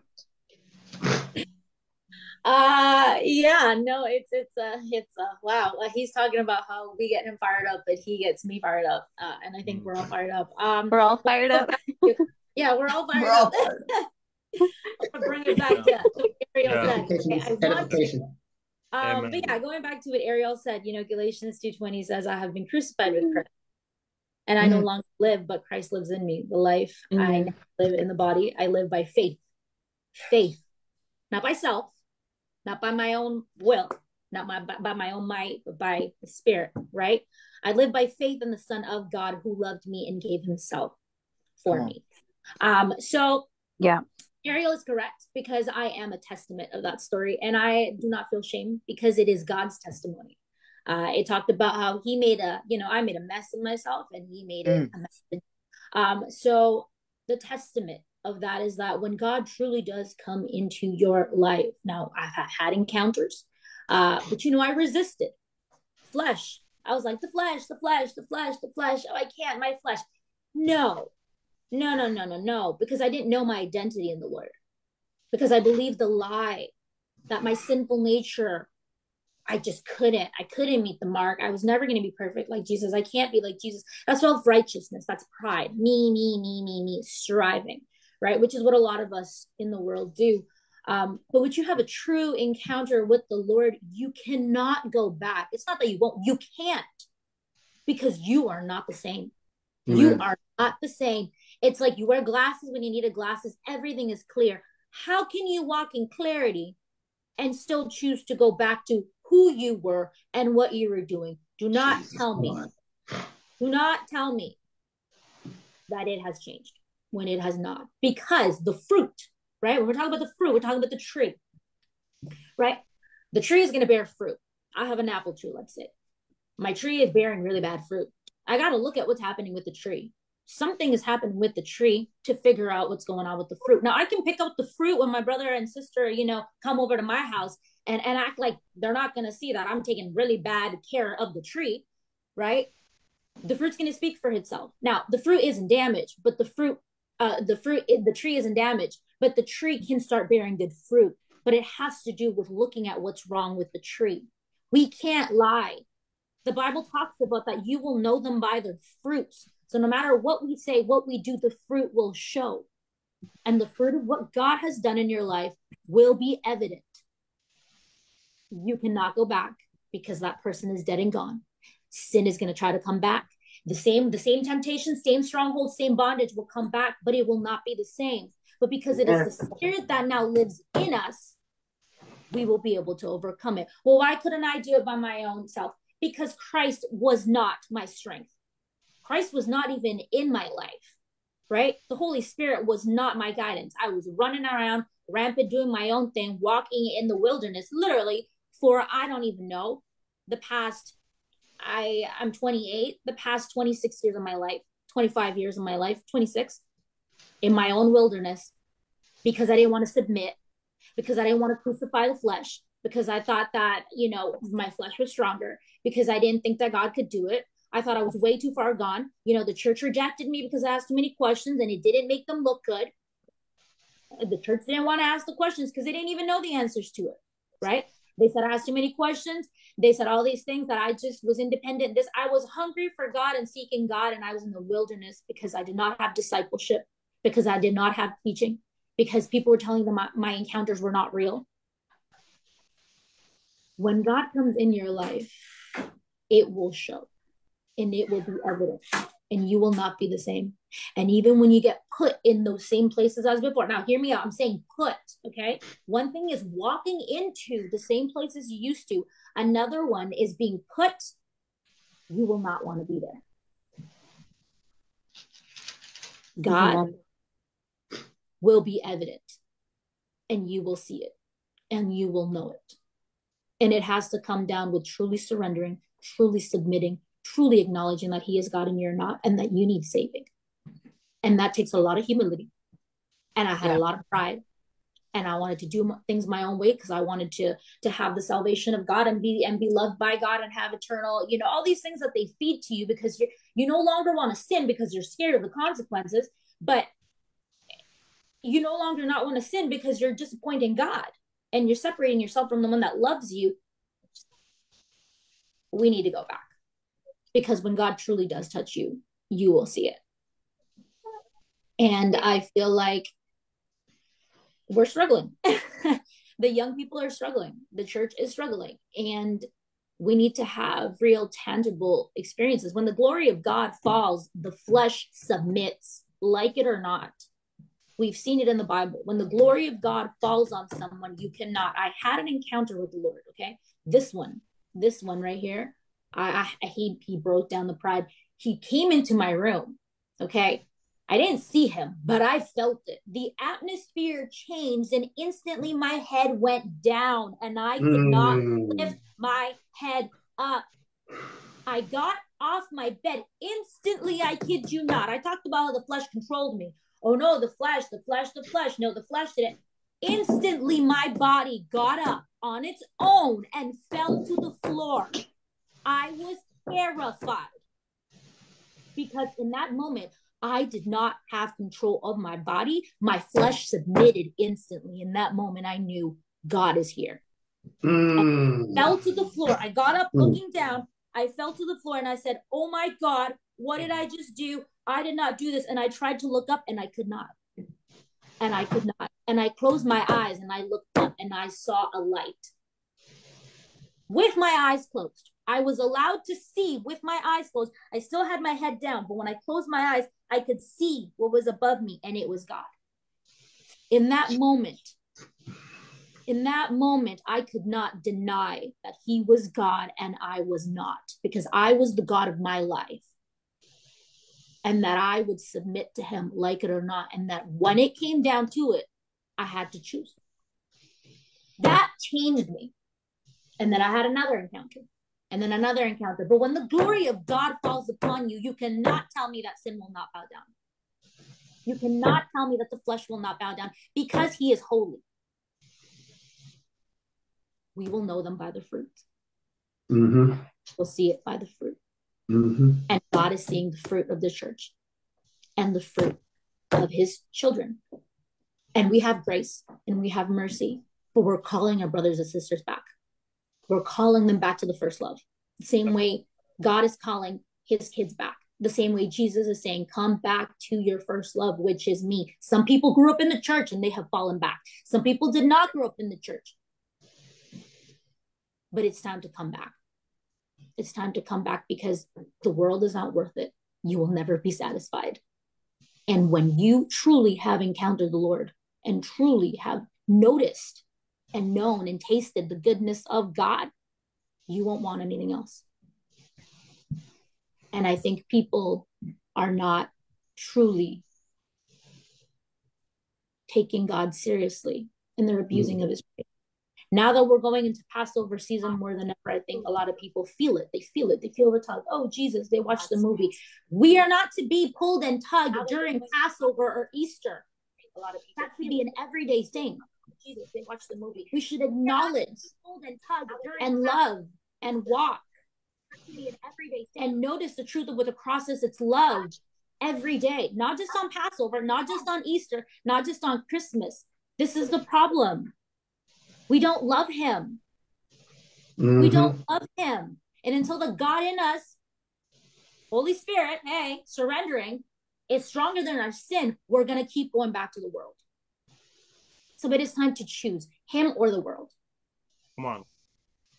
Because there's a lot of brothers and sisters out there who have a lot of gifts, and we're waiting for them, because the body cannot work unless we all are together. Amen. Come on. That's and right. we're losing our brothers and sisters to the world because of lack of teaching, lack of love, lack of discipleship, lack of sitting with them in their struggle, not shaming, but sitting with them in compassion, but guiding them, because a lot of them don't know how to get out. And it's because the church says, you know what, you're in this, you're damned. We need to start taking accountability. We need to start taking responsibility. And I'm talking to the young ones, and this was a preaching that I had to do on myself, and God, did to me. We need to start taking responsibility for our actions. We need to start taking responsibility for our sin, and we need to allow correction. Amen. Because the leaders know, the elders know, and it's coming from a place of love. A lot of us are walking around with an orphan spirit, not allowing correction, not allowing discipleship, thinking everyone's trying to control us. Everyone is trying to shame us, but God is using these men and women of God to love on us, to bring us back. We need to stop with the pride, and we need to submit. How can I say that I submit to God when I don't submit to my elders? How can I say that I submit to God when I can't submit to my own parents? How? We're losing it. We're losing the heart of God, who is the Father, who is the Son, who is the Holy Spirit. That is something that we need to check in our hearts. Who is he? Because the world has perverted it all. The world has created their own trinity, their own understanding of things. It needs to stop. We need to come back. Our brothers and sisters are falling away because the fivefold is not working together. Everyone wants to be separated, doing their own thing. We need to bring them back. We need to disciple them. We need to carry them. We need to love them. We need to show them the love of God. But we also need to correct, because there's a choice we have to make where we choose the world or we choose him. But I think a lot of the churches are too busy with performances, too busy with money, too busy with numbers, that there's people begging and asking for help, and nobody wants to see them because you're not going to fit my vibe. You don't tithe. That's a very powerful point you said right there. You know what I mean? Well, you were gonna say something right there, Prophet Randy? Yeah, I was listening to her, but I was seeing a face, and I don't know this person personally. Y'all may know him in the Spanish community. He's a recording artist. I heard the Lord say in my right ear, pray for Ricky Martin. Oh, wow. Wow. Pray for him. I just seen his face like in a vision. And the Lord said, the devil ain't going to tell you that. No, of course. Pray for him. And I seen him with this real bad, guilty look on his face. Wow. My gosh. Wow. A look of shame. Pray for him. I don't know why the Lord spoke and just said, pray for Ricky Martin. Wow. We gotta do it. That soul can be saved. That soul can be saved because basically, I don't know if you guys saw it, but another Hispanic reggaeton artist gave his life to Jesus was Daddy Yankee. God is working even on the famous people. God is working even on the famous people. He was says God is even working on the famous people, and he desires some of the famous people to be saved too. Amen. And we have to. That's why we need to basically, continue to pray for them, intercede for them. All those people that are basically not saved, that are famous, so God can do a work in them, and they can be testimonies. They can be, since they have so much influence, they can bring many to the kingdom of God. The Amen. worship leaders are being called back.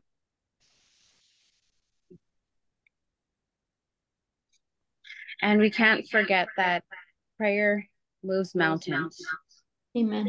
And if you, I'm sure a lot of intercessors, full-time intercessors, have one of the mightiest testimonies of how God moves on behalf of their prayers. So wherever God's calling you, whatever realm of influence, whatever sphere of society and mountain he calls you to pray for, start praying. And I know a lot of people actually get dreams of celebrities.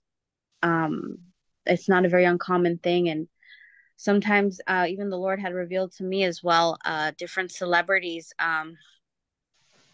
I had a dream of Jennifer Lopez maybe 2 years ago, and it was weird because I felt like I was inside of her body, and she was performing.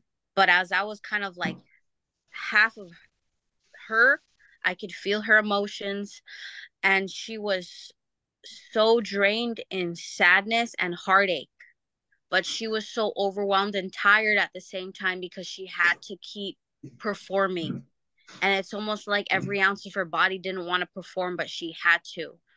So a lot of these singers and celebrities are a slave to what they compromise for, the fame, the money, and to put their music out there. So I do know the Lord is calling a lot of people to start interceding for celebrities, because God can touch them. Just as he turned Saul into Paul, he will turn many of these people into a new creation. And God wants the people in Hollywood. He wants them because God knows if they can influence thousands of masses into hell, one celebrity, if he just got one, and he's actually getting a lot. God is actually, a lot of them are converting, a lot of them are exposing the Illuminati, the darkness. A lot of them do not care anymore, because I believe God is really touching hearts this hour. He's really revealing himself, and it's such a powerful thing. But we must keep interceding for, if God gives you a dream about somebody, no matter what area of realm that they're working in, you need to start interceding, and intercede every day, because God will start building more revelation into that realm and area. So I know that there's some intercessors that they have the most mightiest testimonies. Hallelujah.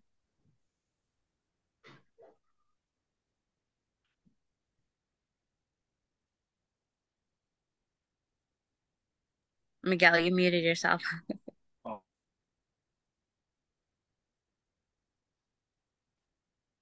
All right. I muted myself. My apologies, guys. Um, Basically, I'm in agreement with everything, guys. All you guys are saying here. Amen. I'm in agreement with everything everybody has said right here. One of the things that I felt God was saying, He was emphasizing, was um the holiness of the leadership in the body of Christ. Amen. But we have to be an example. I keep hearing the fivefold, but one of the problems that we have in the fivefold is that we don't see holiness in many of the leadership. Whether you're an evangelist, prophet, apostle, all these gifts have to become practice holiness and righteousness. Amen. We have to practice it, and we have to align with what God is doing in this new season in the body of Christ. We have to really align with what God is doing.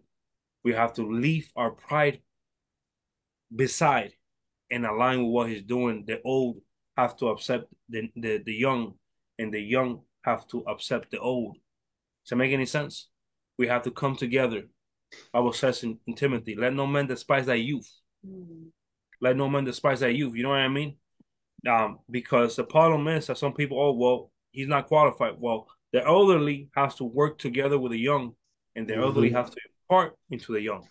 And the young have to acknowledge and honor the elderly, because the Bible says in Timothy also, show your elders double honor for them, Amen. especially those who labor among you. Amen. So those people that are laboring among you, that you know are elders, we got to show them double honor. We have to. Amen. The devil has brought division to the body of Christ. You know what I mean? And it all has come down because of the term platform or the term pulpit. But I want to say something. The first person who moved in the fivefold gifts, all of them, right? Who was it? The chief evangelist, the chief apostle, the chief prophet, the chief teacher, the chief pastor. Who was that? It was Jesus Christ. Jesus didn't have a pulpit. Jesus did not have a pulpit. His ministry was in everyday life. One day he was in a wedding, another day he was on top of a mountain, another day he's in a well prophesying to a woman, another day he's, you know what I mean, reading a scroll, in a temple. He was all over the place. But everywhere he go, he brought ministry with him. Everywhere he go, he brought ministry with him, and he did the work of a philanthropist. You see what I'm saying? He helped the poor. He was compassionate with the poor. Amen. And he brought glory to the Father. Above all, he brought glory to the Father. And he practiced what he preached. Hear what I'm saying to you. He practiced what he preached. And he served. Even though he's the chief apostle, he wasn't making people bow down before him. He bowed down and began to wash the foot of Peter. Hear what I just said right now. He, being the chief apostle, bowed down and began to wash the foot of Peter. But nowadays you hear people saying, well, I'm a pastor, I'm a bishop. You got to serve me. You see what I'm saying? And let me tell you, the higher you go in whatever fivefold office you are, the higher in reality you go, the more you have to serve people. Bible says, Jesus said to the disciples when they were competing among themselves, who was the biggest one? He says, the biggest one is the one who serves the most. And I am the one who serves the most. You see what I'm saying?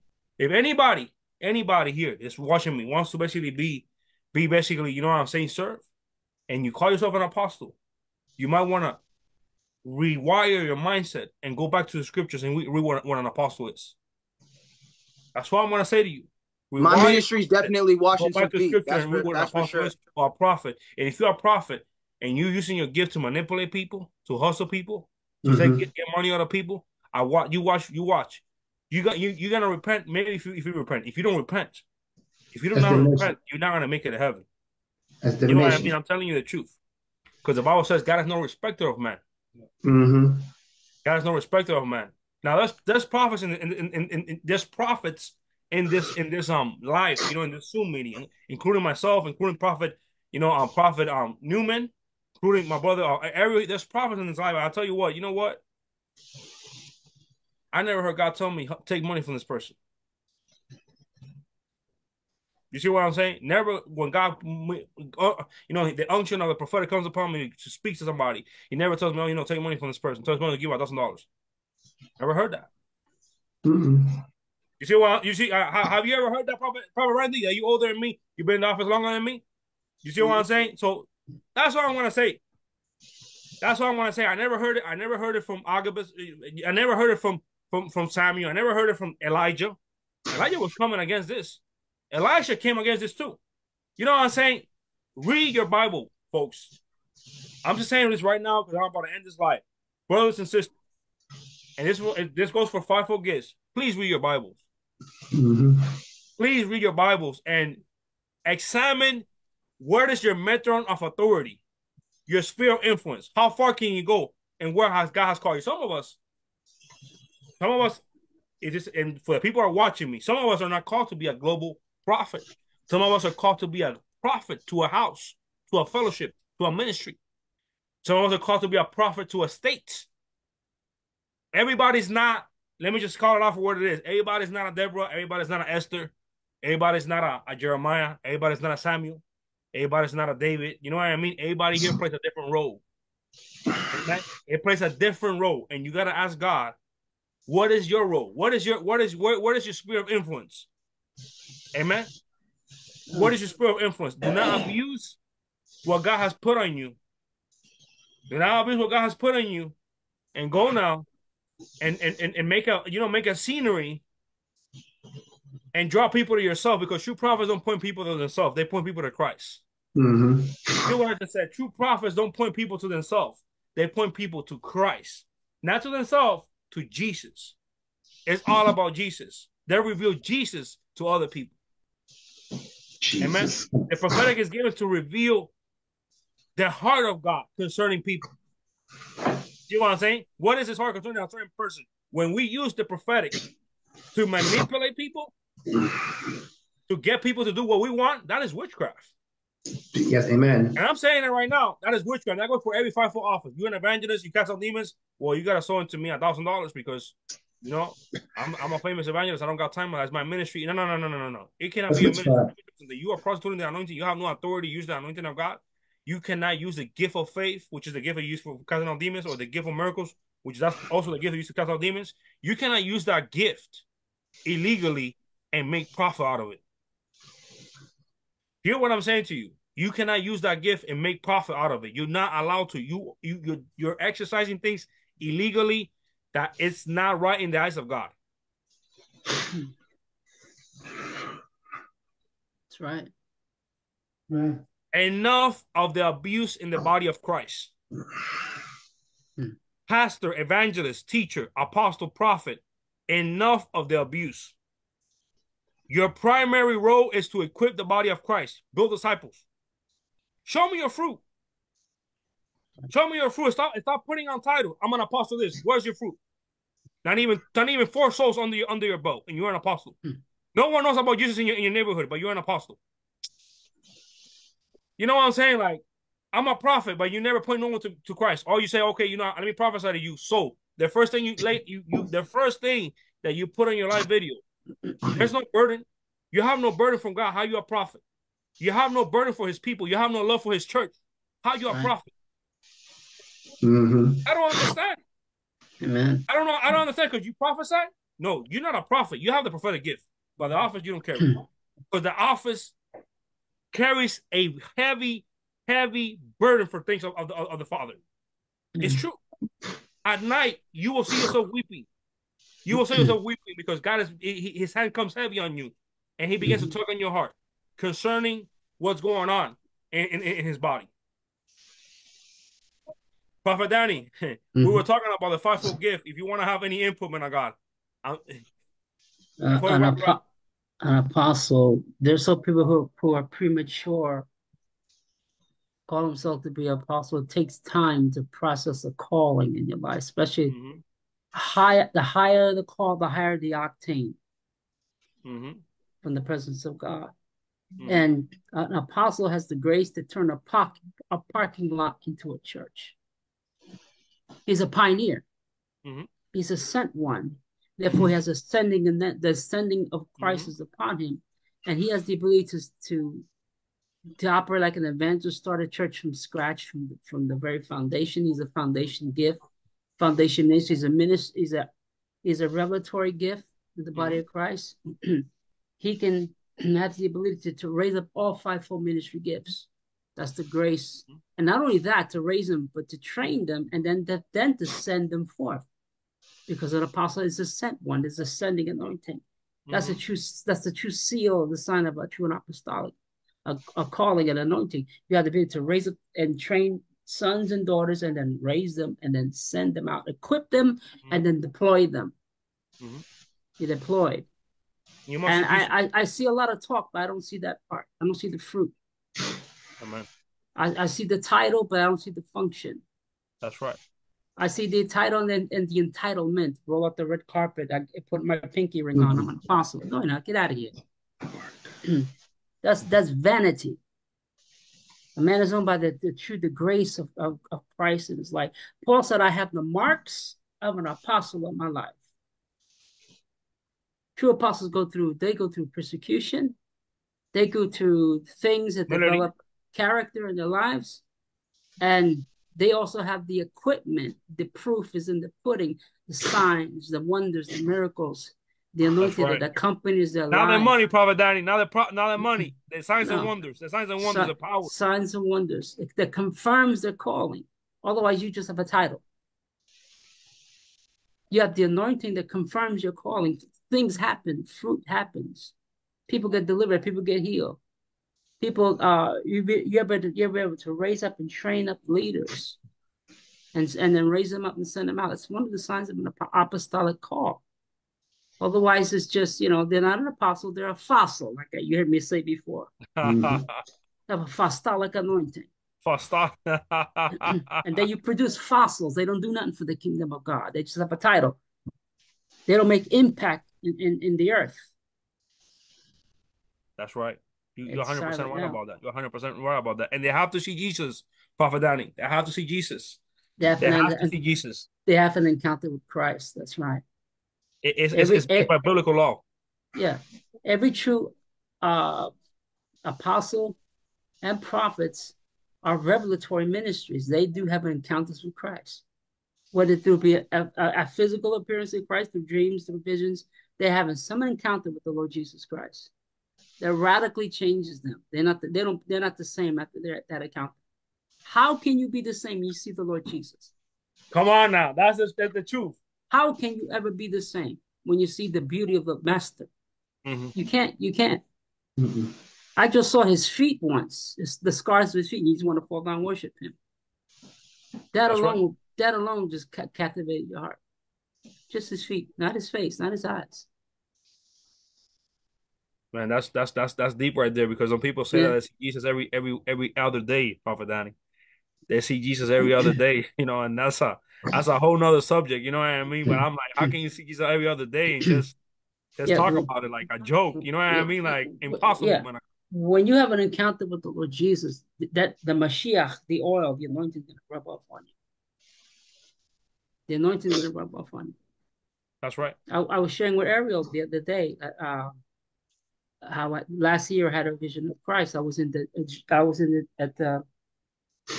the Jerusalem Center, which is a and we were time of intercession. We were praying, and and I saw the appearance of the Lord Jesus appeared in the vision form, and he was anointed with oil. He is the Mashiach, the anointed one. The Messiah means the anointed one. Mm-hmm. Actually dripping with golden oil from his head down his beard down through his whole garment. He was dripping with oil. That was just messed me up. That alone just messed me up. That was Jonathan Cahn's church. In fact, Rabbi Jonathan Cahn. My pastor is one of the associate pastors under him. Our ministry shifted with them. That blew me away. I wasn't expecting it. That's the thing. It comes supernaturally, out of the blue, if you want to call it that. When you have encounters with Christ or with angels, uh, it radically changes you. It just changes your paradigm, shifts and changes. You are more inclinated to the realm of the supernatural when you have encounters with Christ in his presence. Amen.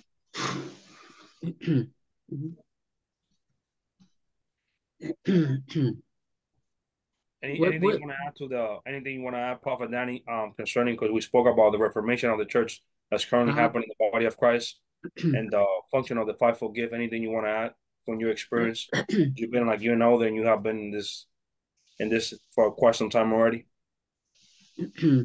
Well, I believe all the fivefold ministries have to function and operate in the local church.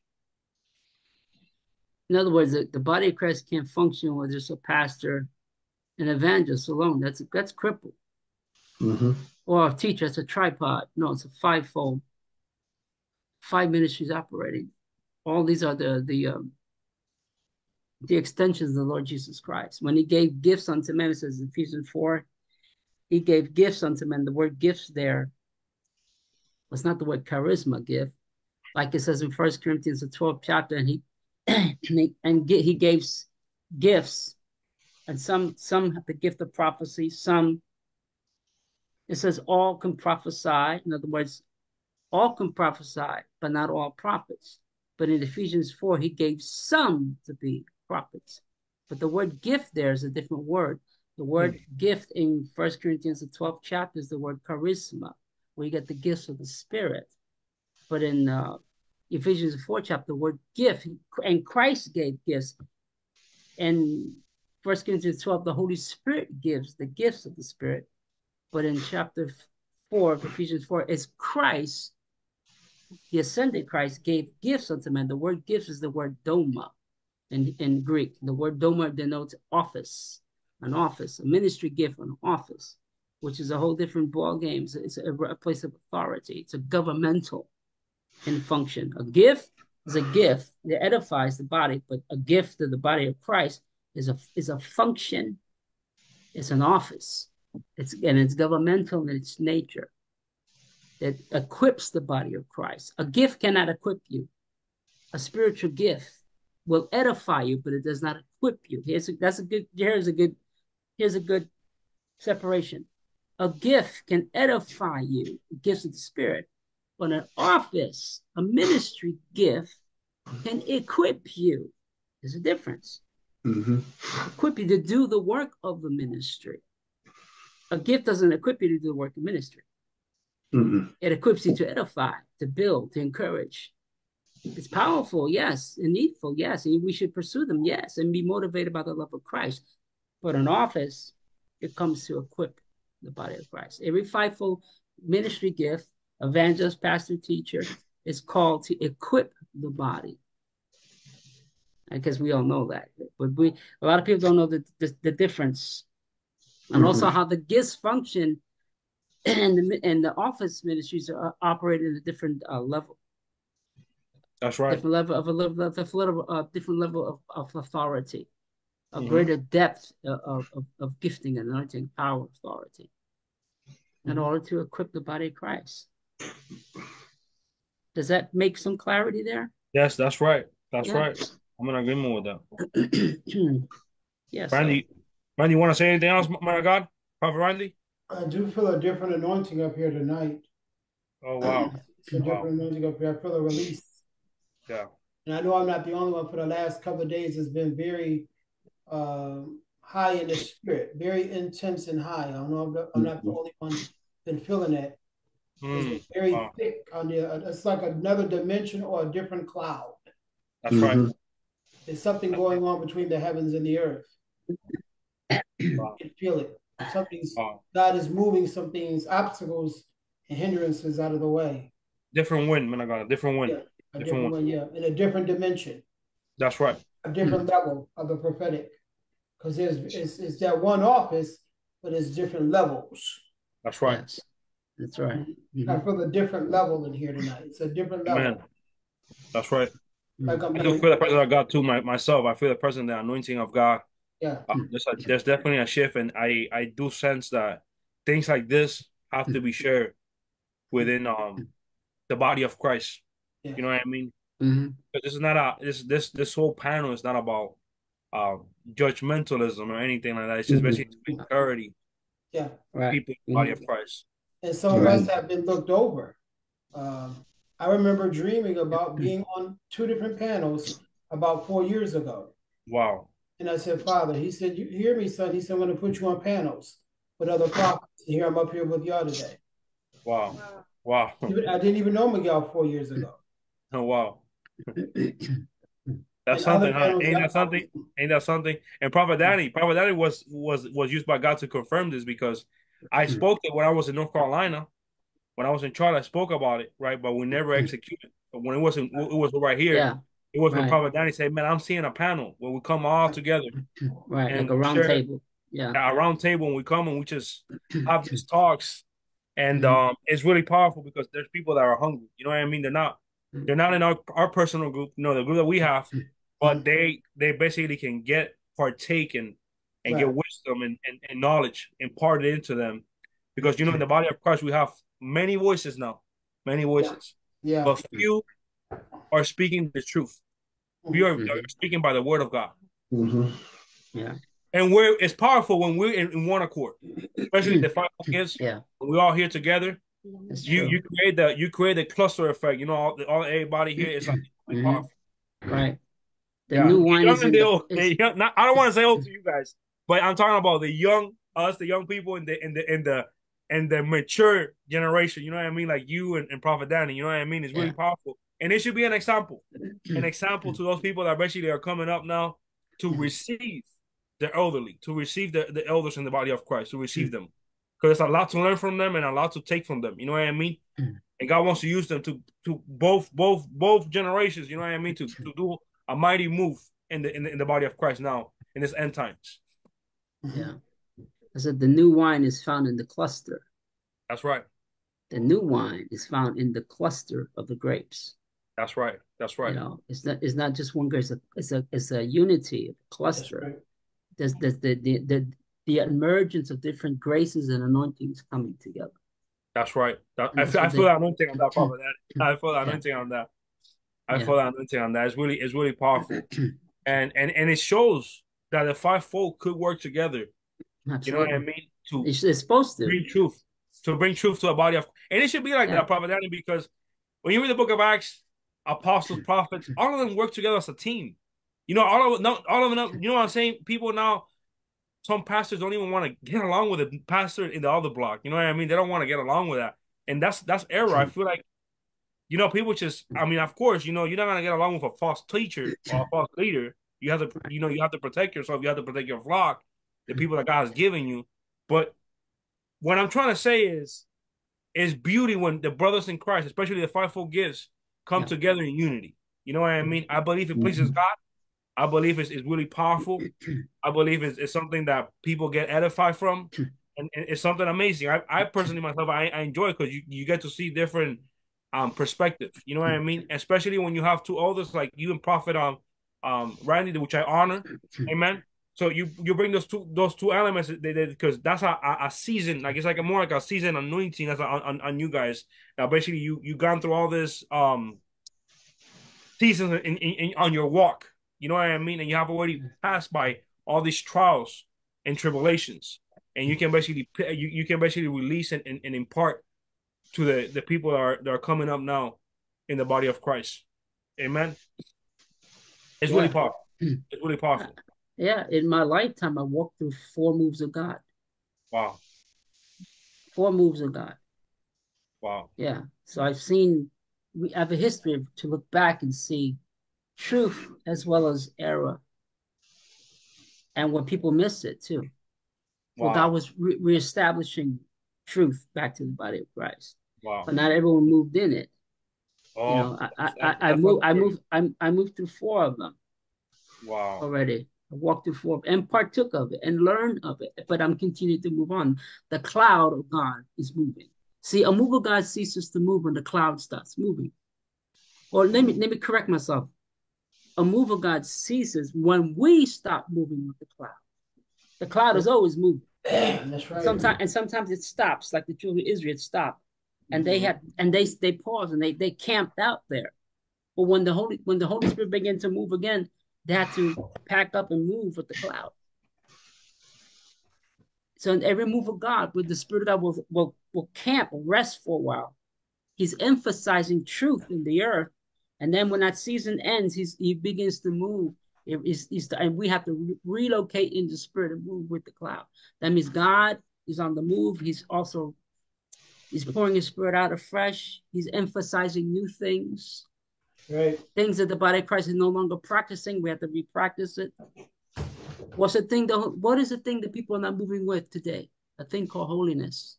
That's what we just said in the Oh my beginning. goodness. Man, come on now. Said that in the Let's beginning. talk about that, man. We were talking about it before you jumped in, man.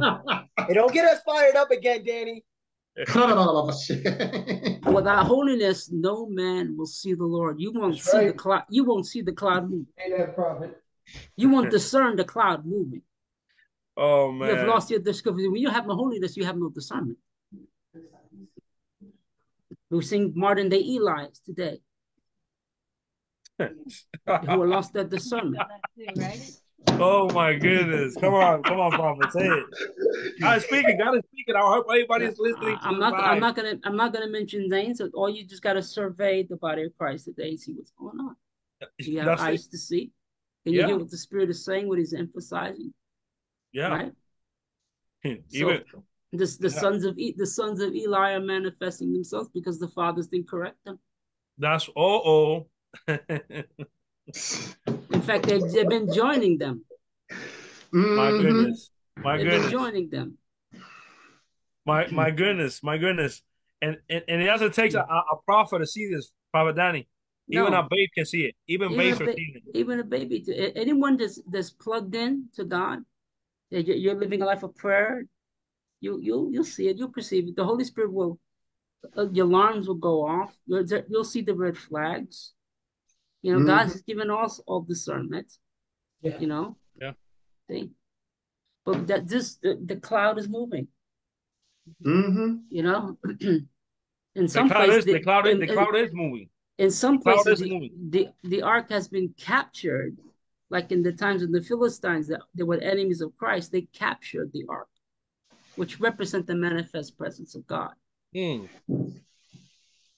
Right? Which produce Ichabod, the glory has departed, means. That's right. The kavod means the weighty presence of the glory of God. The ikavod means the presence has lifted, has departed. In many houses, the glory, the weightiness of his presence, the conviction. It's easy to walk into the presence and you feel the love of God. You feel the weighty presence of God. You fall on your face and worship him. You adore him.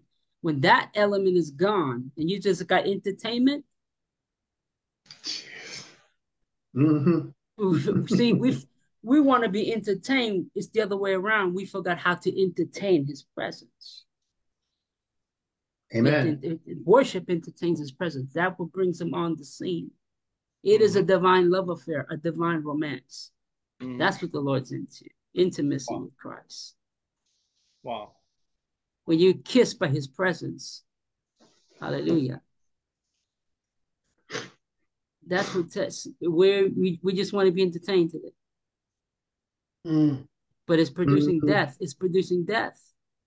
It's not producing life. Too much laughing in the church. Yes. Come on now. Too much laughing on the pulpit. Come on. Yeah. We have lost the sobriety, the holiness, the awareness of his presence. You see, it's a sideshow. It's become a sideshow. We're not. What's it called? We're not entertainers. No, we're not. We're not called to be entertainers. You know what I mean? No. Even the singers and the rappers, you're not called to entertain. If you're a Christian rapper, your job is to win souls for Christ. You know what I mean? You should use that music to win souls for Christ. Lead people to Jesus. It's not for you to basically try to be a Kanye West in the pulpit of a church. Don't try to be looking all flashy. No. Use that gift to win souls for Jesus. That's your job, sir. Kanye West is demon. Cast your nets. He needs deliverance. He's trying to his. People say that he was legit. It's sad. He's not right in his mind. He needs deliverance. Kanye's clone. He's not even here no more. Kanye's clone. He's not even here no more. They took him out the mouth. That boy was preaching too much truth. Oh, it's just he's been. That's the simplicity of that. We need to intercede for young man.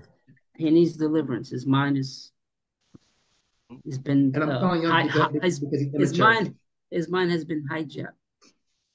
It's mind control. It's witchcraft. There you go. Yeah, you're right.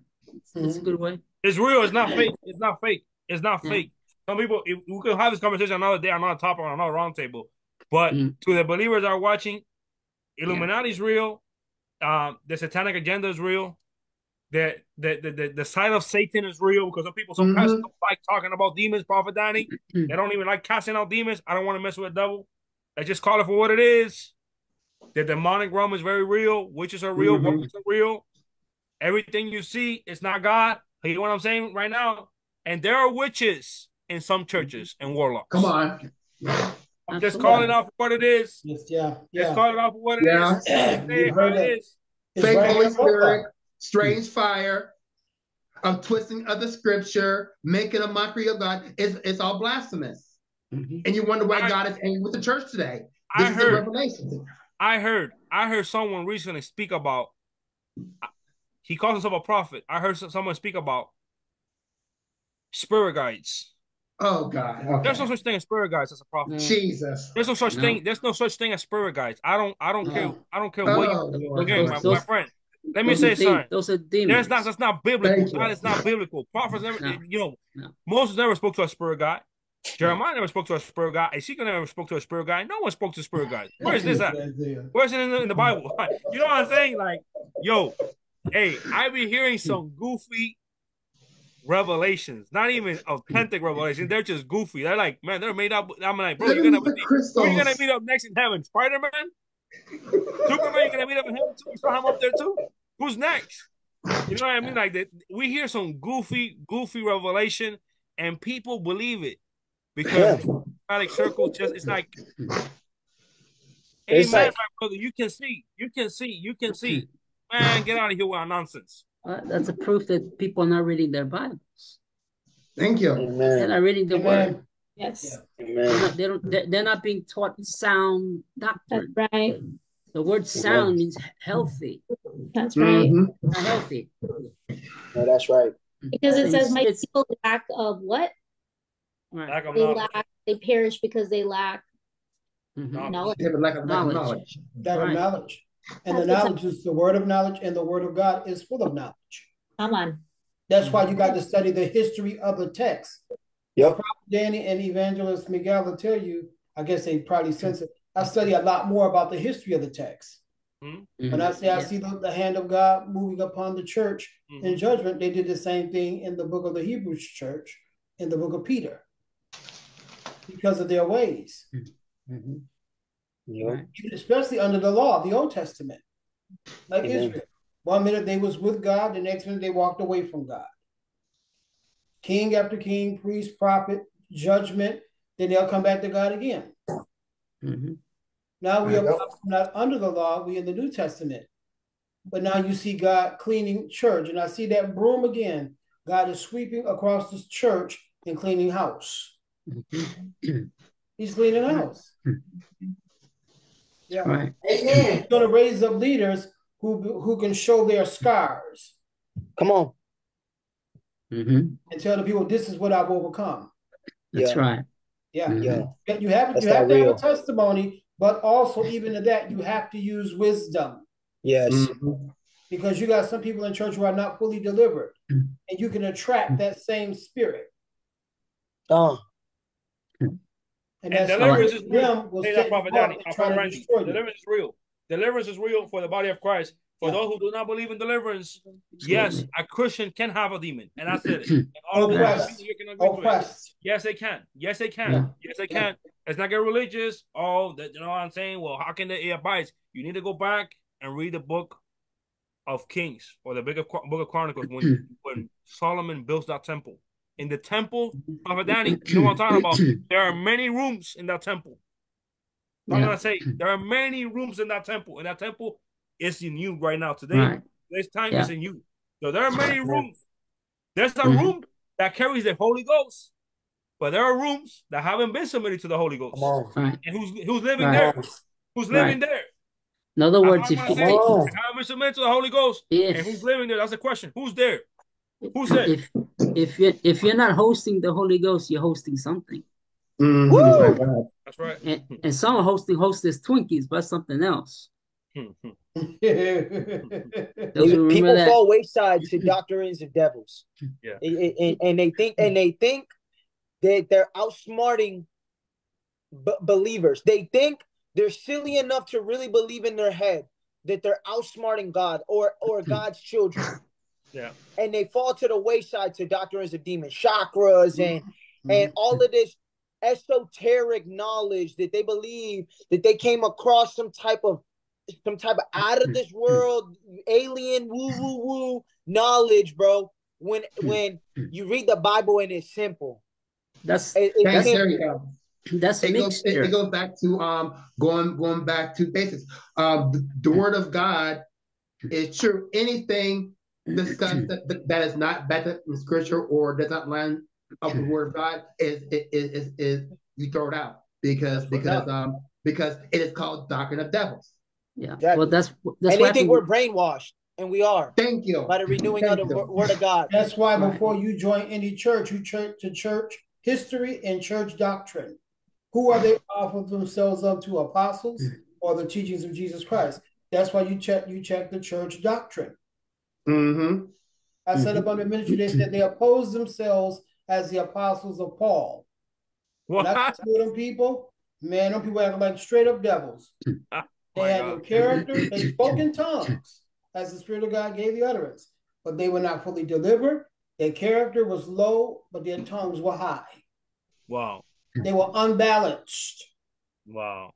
Like a justice scale. And they also had problems with adultery and fornication. And they would not sit down. They would not sit down. And they did not like when you got up to preach correction. See, those are the sons of Eli. They never submit themselves. He carried that spirit on them. That was the spirit on the person. They could never submit to the spiritual fathers who can correct them. The seeds of rebellion in them. That's so right. if you sit under a leader who is rebellious, what are you going to learn? What kind of spirit's going to get on you? Rebellion. Rebellion. Yep. Mm-hmm. The spirit of fornication. They had sex in the sanctuary. Yeah. So be careful when they lay hands on you. What they're going to transfer to you. Yeah. I won't let him lay hands on me. He tried to, and I blocked him a couple of times. So that was look at that guy, like Bruce Lee, you know what I mean? Brethren, I went to see a famous guy on I'm not gonna say his name.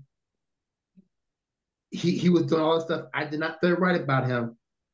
And someone I used to know asked me, suggested I have him lay hands on me. I said, the spirit is not right here. It's not right with him. And I got the heck out of there. And lo and behold, a year later, he was exposed to not only be a heretic and a false, but he's aligning himself with another false prophet. That's why it's imperative that you have discernment. If you don't have discernment and you don't use discernment, you'll be caught up in their evil. Right. That's right. Scripture says birds of a feather flock together. Come on. That's fire. That's Bible right there. Birds of a feather flock together. That's it. That's it. Many times foul things like that. Foul birds like to hang with each other. Crows too, Prophet.Danny. Crows too. Yeah. Crows too. The real prophets have a sound. Hear what I'm saying now. Their true prophets, Prophet.Danny, have a sound. And the sound aligns because when you came in here now, you repeated what me and Randy and Ariel were speaking about. You say you came in, you repeated the same thing because real prophets, you know what I mean? They have a sound. They have a sound, man of God. They have a sound. They come in and they have the same sound. But fake ones also have a sound, Prophet.Danny. Yeah, they also have a sound too. Yeah, it's just the sound of deception. Mm-hmm. Yeah. Come on. But then what frequency you're tapped into? Thank you. You know? Yep. Are you flowing in tune and in sync with Papa's heart? Or are you running down some bunny trail thinking that you got it figured out, leading on your own understanding and reading stuff that you shouldn't be reading? Mm-hmm. Because people even do that. Oh, I'm gonna study the devil. I gotta know what I'm up against. All right, bye. I hope to see you come back. Because God never told you to do that. Study my Bible. Study my Bible. That goes back to this demonology nonsense we're hearing about, Brother Isaiah. Yeah. People that want to study the demons and all of that. Okay. Bye-bye. I'm going to be studying my Bible. I'm going to be studying Old Testament, New Testament, and that's it. It's called error by emphasis. You can take any truth and overemphasize and go off into error. It can be the prophetic, in deliverance, it could be truth. But when you start going over the edge, then you start going into error and false doctrine. For instance, not everything is a demon. Demons are real. And the word says that we're not ignorant concerning Satan's devices, his modus operandi, how he operates. We're not supposed to be ignorant. That spiritual warfare is real. The armor of God is real. Demons are real. And we should have knowledge. Heavenly Father, in Jesus' mighty name. But everything is not a demon. In other words, I knew a brother like that, got to hang out with him. Everything's a demon. I said, bro, we went out to eat and everything's. I said, bro, what's the deal with you? And he's telling me all this stuff. I think he was from, I'm trying to remember what island he's from. Anyway, I said, brother, everything you tell me, I know. Because, I'm Caucasian. He thinks I don't know a thing. I said, my roots are from the island, bro. I'm Puerto Rican. Yeah. Everything, I know what you told me. He said, oh, you really? See, I do. At the beginning of a lot, everything says, I know all this stuff. But everything is not a demon. You're more demon conscience. You are Christ conscience. Come on. And that's what we're seeing today in the body of Christ. You're more demon conscience. You are Christ conscious. No, you begin if you come Christ conscious, when demons show up, you know how to deal with them. In fact, they will recognize you. They will recognize your authority because you're in tune to Christ, not the demon. I'm looking for a devil. Every day I'm looking for a devil. And the devil's under my feet, my friend. He's a defeater. Thank you. That's the position of a believer. That's what you have to bring your mind. He's defeated. Amen. Thank you, Jesus. Greater is he that is in you than he is in the world. That's right. Come on, say it.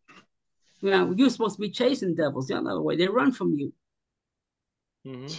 Come on, Hal. We need to change our paradigm here. He's defeated. Yes, we engage. We have warfare, but when you're equipped, when you know, because you're in tune to Christ. Amen. Become Christ conscious, not demon conscious. And this is why people go into error, for error by emphasis. You overemphasize this. You're living in fear, you're not living in faith. Wow. I know that's right. That's true. That's reality right there. Yeah, you're operating in fear, not in faith. Like the devil this, devil that. No, you're operating in fear. And fear have torment. Yeah, people, and then people make ministries out of trying to expose the devil when rotten fruit falls by itself. And you attract people who are tormented. We should help people, don't get me wrong, but you're attracting people who are constantly tormented. So you got them going around this circle, and they never get free. You know what's going on right now too? Something that was being popular right now is not so popular because I think it has gone down. It was a ministry of deliverance. There was a wave of deliverance, a so-called famous deliverance and stuff like that going on in the body of Christ. And people will go from one meeting to the next meeting to the next meeting to the next meeting to the next meeting. Why they're not being fully free? I'm gonna say why they were not really fully free. The reason they were not being fully free was because some of them, Prophet.Danny, and all the people that came in this meeting, they were not fully free because they were not disciple, and they were not taught how to maintain so free. That's right. I can cast just about a person right now. Boom, get out in the name of Jesus. Right. And you're gonna go back into sin. You're gonna go back into pornography. You can go back into all that. You're gonna come back, and he's gonna come with ceremony. Right. You haven't gone to be disciple, get in the word, get in prayer. You just go back. And truth be told, you don't even have to expose these people. You know what I mean? Because some people are being spiritual rotated. Prophet.Danny, they're being out there. You know what I mean? They're being put on the spotlight. And truth be told, that's something personal. Deliverance something personal. You know what I mean? You shouldn't be putting out on social media so everybody can see you got a demon, right? Right. We need to protect people's dignity. Exactly. But sometimes you got to lose your dignity to get deliverance. That's something else. That's pride. Yeah. Let me give you a good example of that. Years ago, I remember in the early '80s when we had the AIDS epidemic. A lot of people dying of AIDS, and this man of God who had a strong anointing. He was an evangelist. God was using him for healing and miracles, especially. But he had a great success rate for praying for people who had AIDS. They would get healed and delivered from AIDS. And I was there. I was at this particular meeting in New York. And a woman came up, and she was supposed to be a believer. She was in a wheelchair, and she's dying of AIDS. And he was praying, was seeing miracles and everything. And he's about to lay his hands on this woman. And just when he's about, he pauses, and he says to her, "Sister, what are you going to do when God heals you?" She said, "I'm going to get up. I'm going to go back to the club. I'm going to start dancing." This is what he did. Oh, man. This is what he did. He laid hands on her and said, "Lord, take her home in Jesus' name." Wow, man. He did the right thing. He did the right thing. Right, because she's going to lose her soul. If she's going to heal, you're going to go back into the world and lose your soul. Yeah, So he said, he laid hands on her, "Lord, take her home." Sometimes God will give you a thorn in the flesh to keep you humble. Amen. Yeah. That's what it is. It's better to have a thorn in the flesh and make it to heaven than be good and go crazy and go to hell. Yeah. So you know what I'm saying? And some people have been taken before the time because God wants them to make it. That's true too. That's true because God wants them to make it. A lot of people were saying that, well, God's not merciful. No, that's merciful. He was saving the soul. You go back and get destroyed, go back into the world and lose your soul. Amen. Yeah. You see? That's so good. Exactly true. You know, I had no intention to live right and holy. Praise the Lord. That's right. No, facts. But it's true. You know what I'm saying? God wants us to live a holy life. And this generation is man. We need a revolution, don't we? Amen. We need a revolution of holiness. That's right. God is speaking tonight specifically on holiness. Specifically, He really is. He's speaking specifically on holiness tonight. Specifically, he's bringing emphasis to it. Yeah, very. People hear the voice within the voice, like Prophet Danny teaches. Yeah, their voice within the voice. Hear what the Spirit is saying. Hear what the Spirit is saying. People get on the life and they just say, "Oh, they get hyped." No.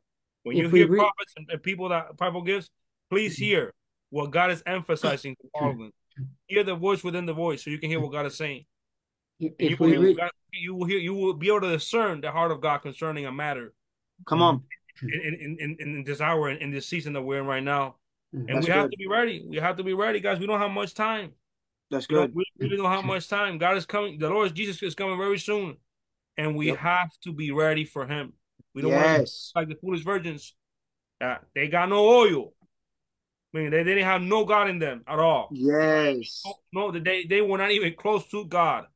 You couldn't even bring a better illustration. You're gonna be like the wise virgins that kept the oil, the lamps full.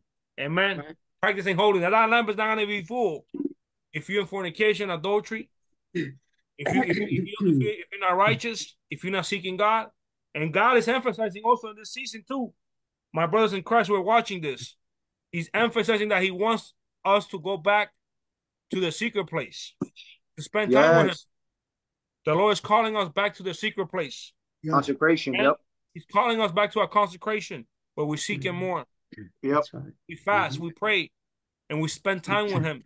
Because in that place, there's going to be instructions being released to some of you for your assignments and for your walk with Him.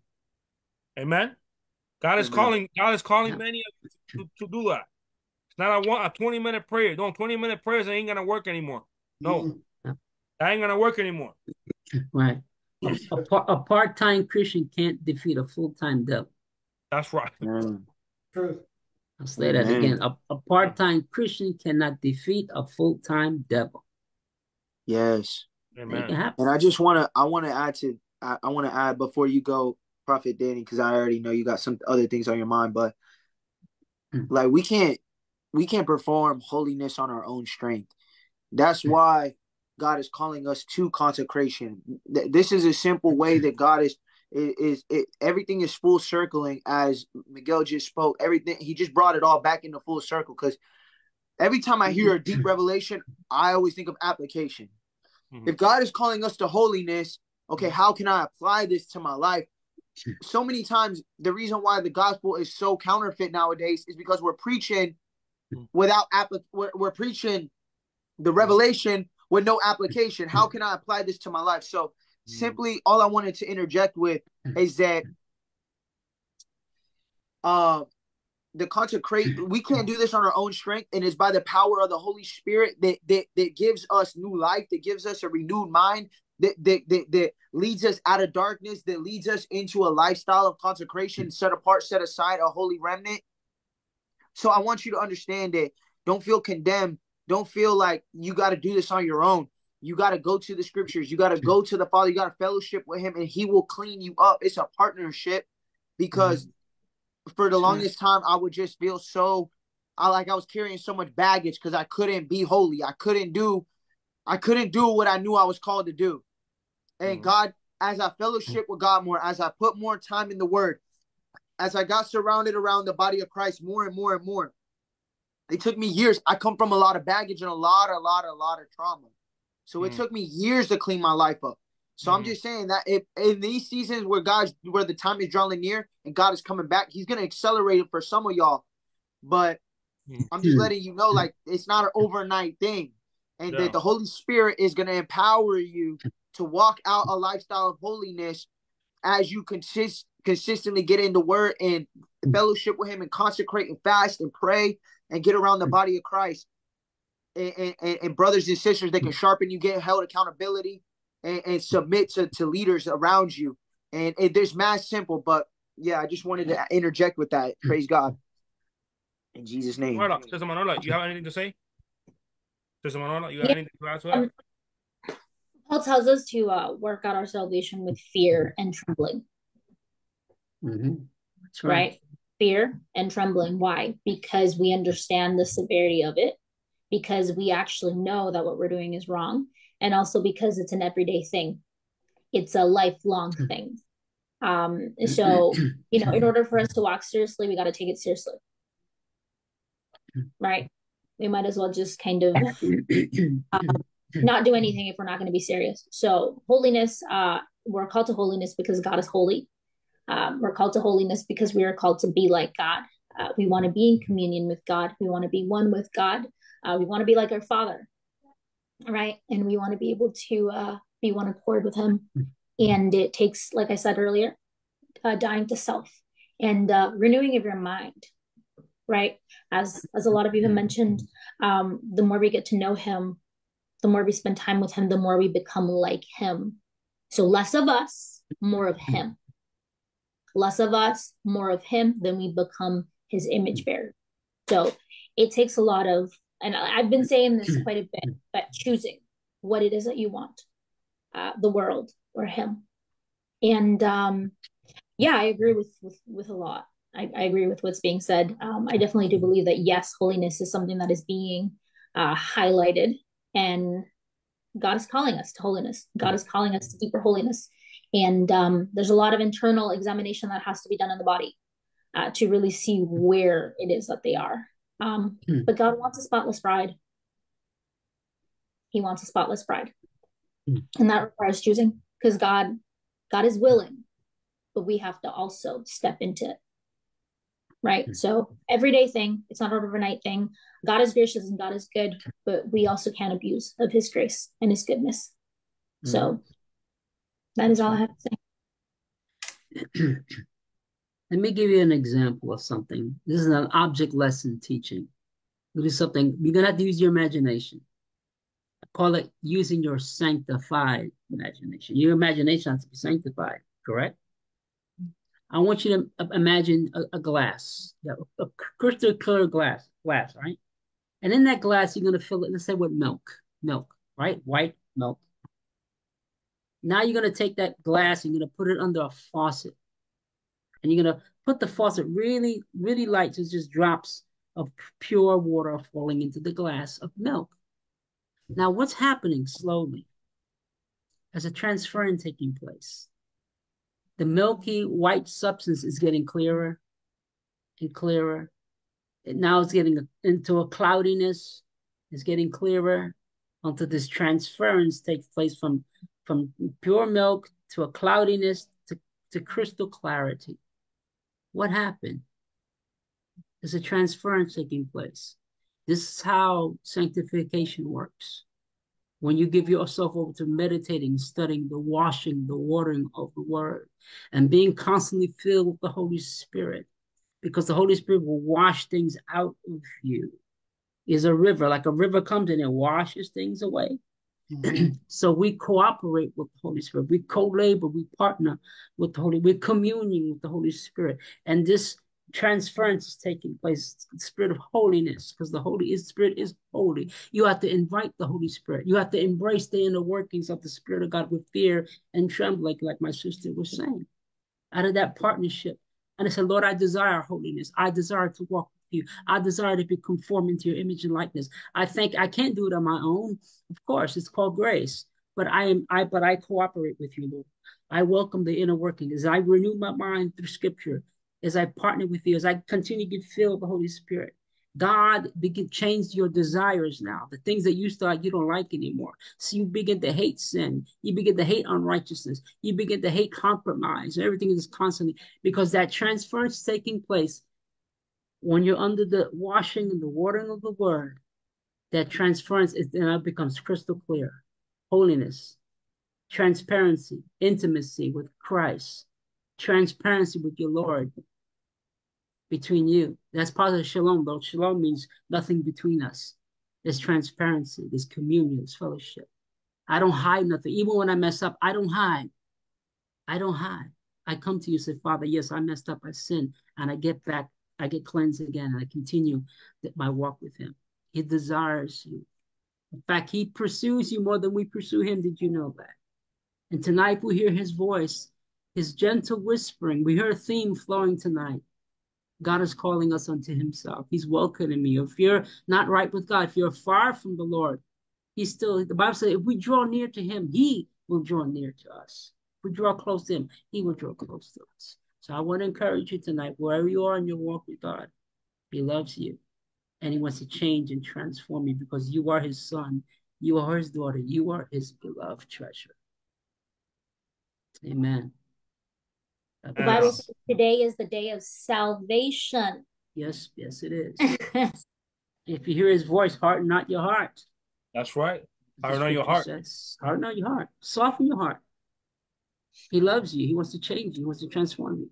And don't believe the lie of the devil that you cannot change. That's right. Because he is the master changer. Yes. He will transform you. Come on. Yeah. That's facts. Right. That's facts right there. That's facts right there. And anybody that's watching the live that probably didn't comment or that basically wants to repent, if they've been in any type of sin, or they feel like they have been away from the Lord, they've been a prodigal son. They feel like they've been a prodigal son. Today is the day that you have to repent. Amen. The day of repentance, and today the Father is welcoming you back. If you come genuine to him, he will welcome you back. Yeah. He will not condemn you. He will not reject you. He's waiting for you. Amen. He's waiting for you.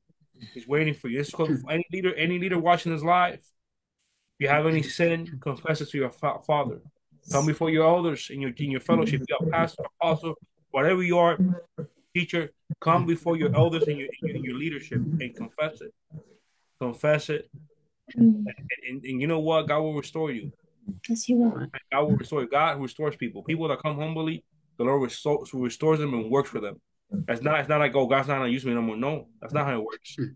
God will basically restore you, and he will continue using you. We all fall short of the glory of God. This life is not to condemn anybody, because I'm about to wrap everything up.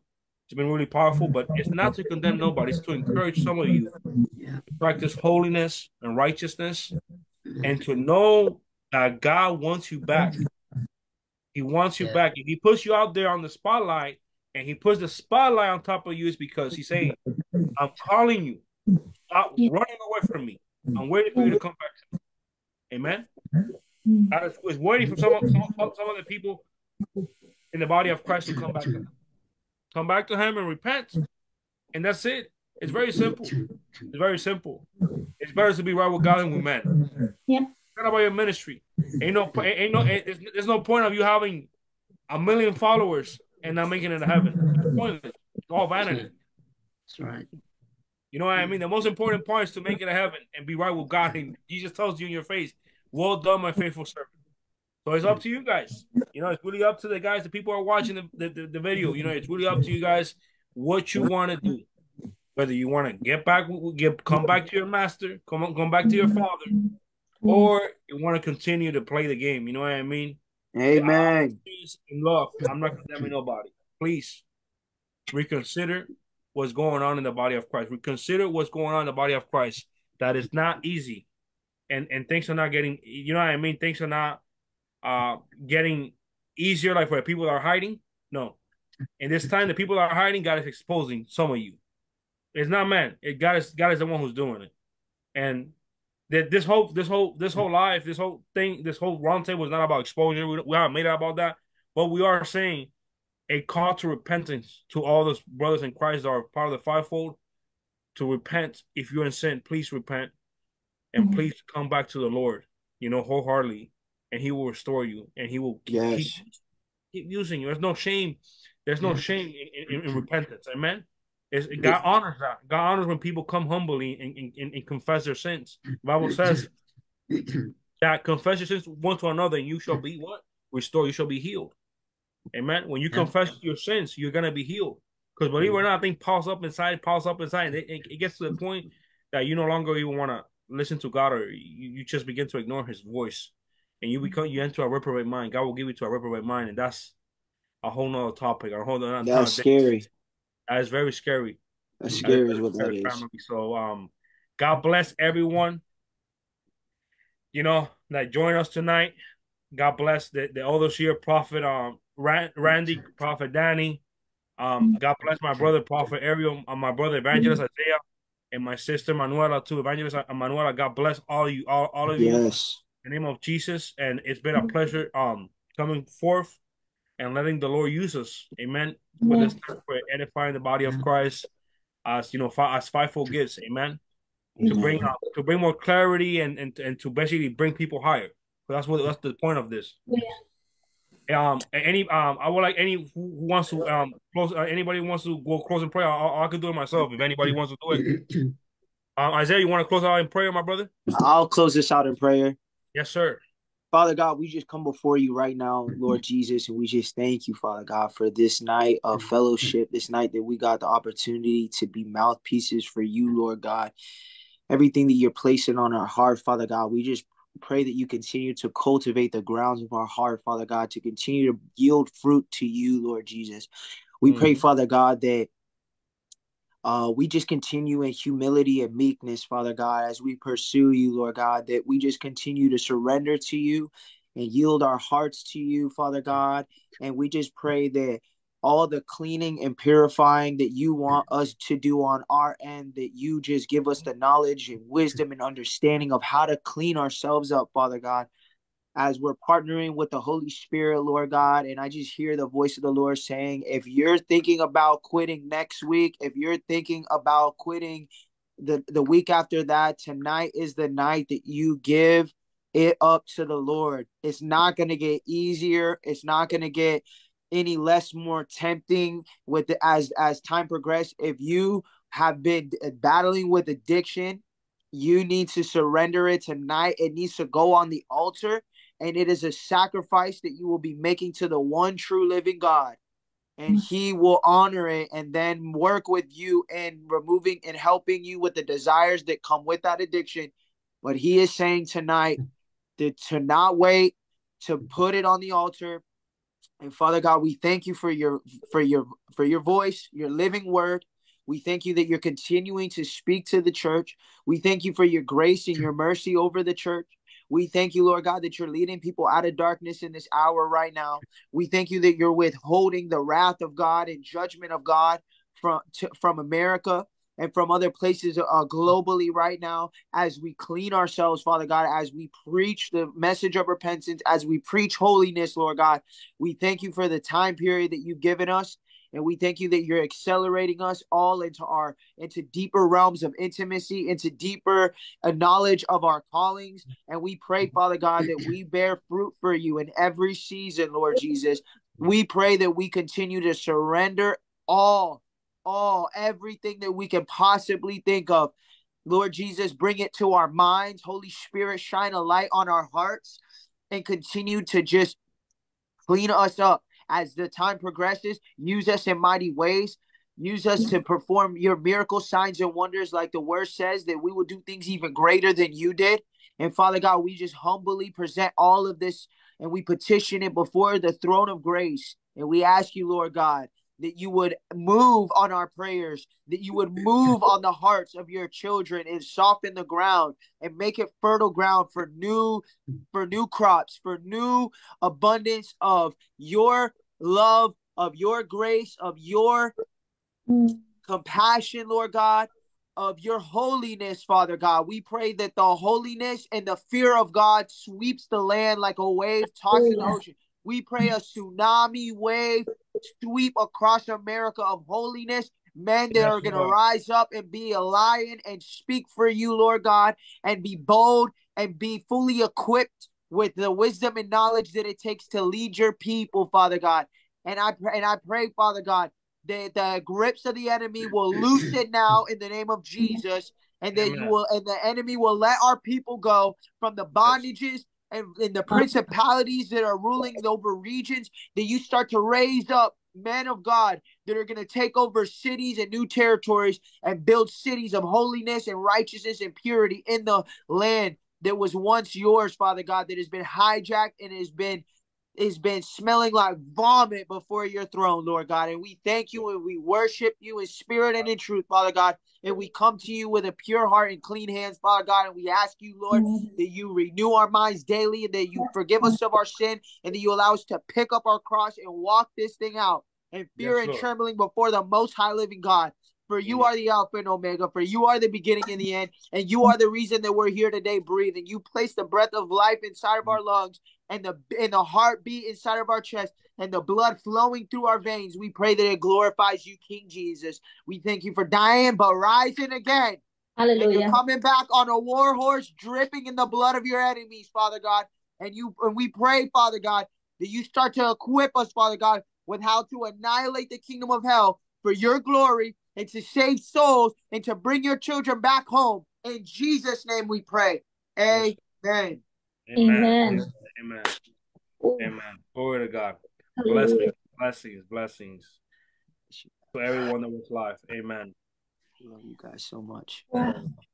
I love you guys so much. Wow. Wow.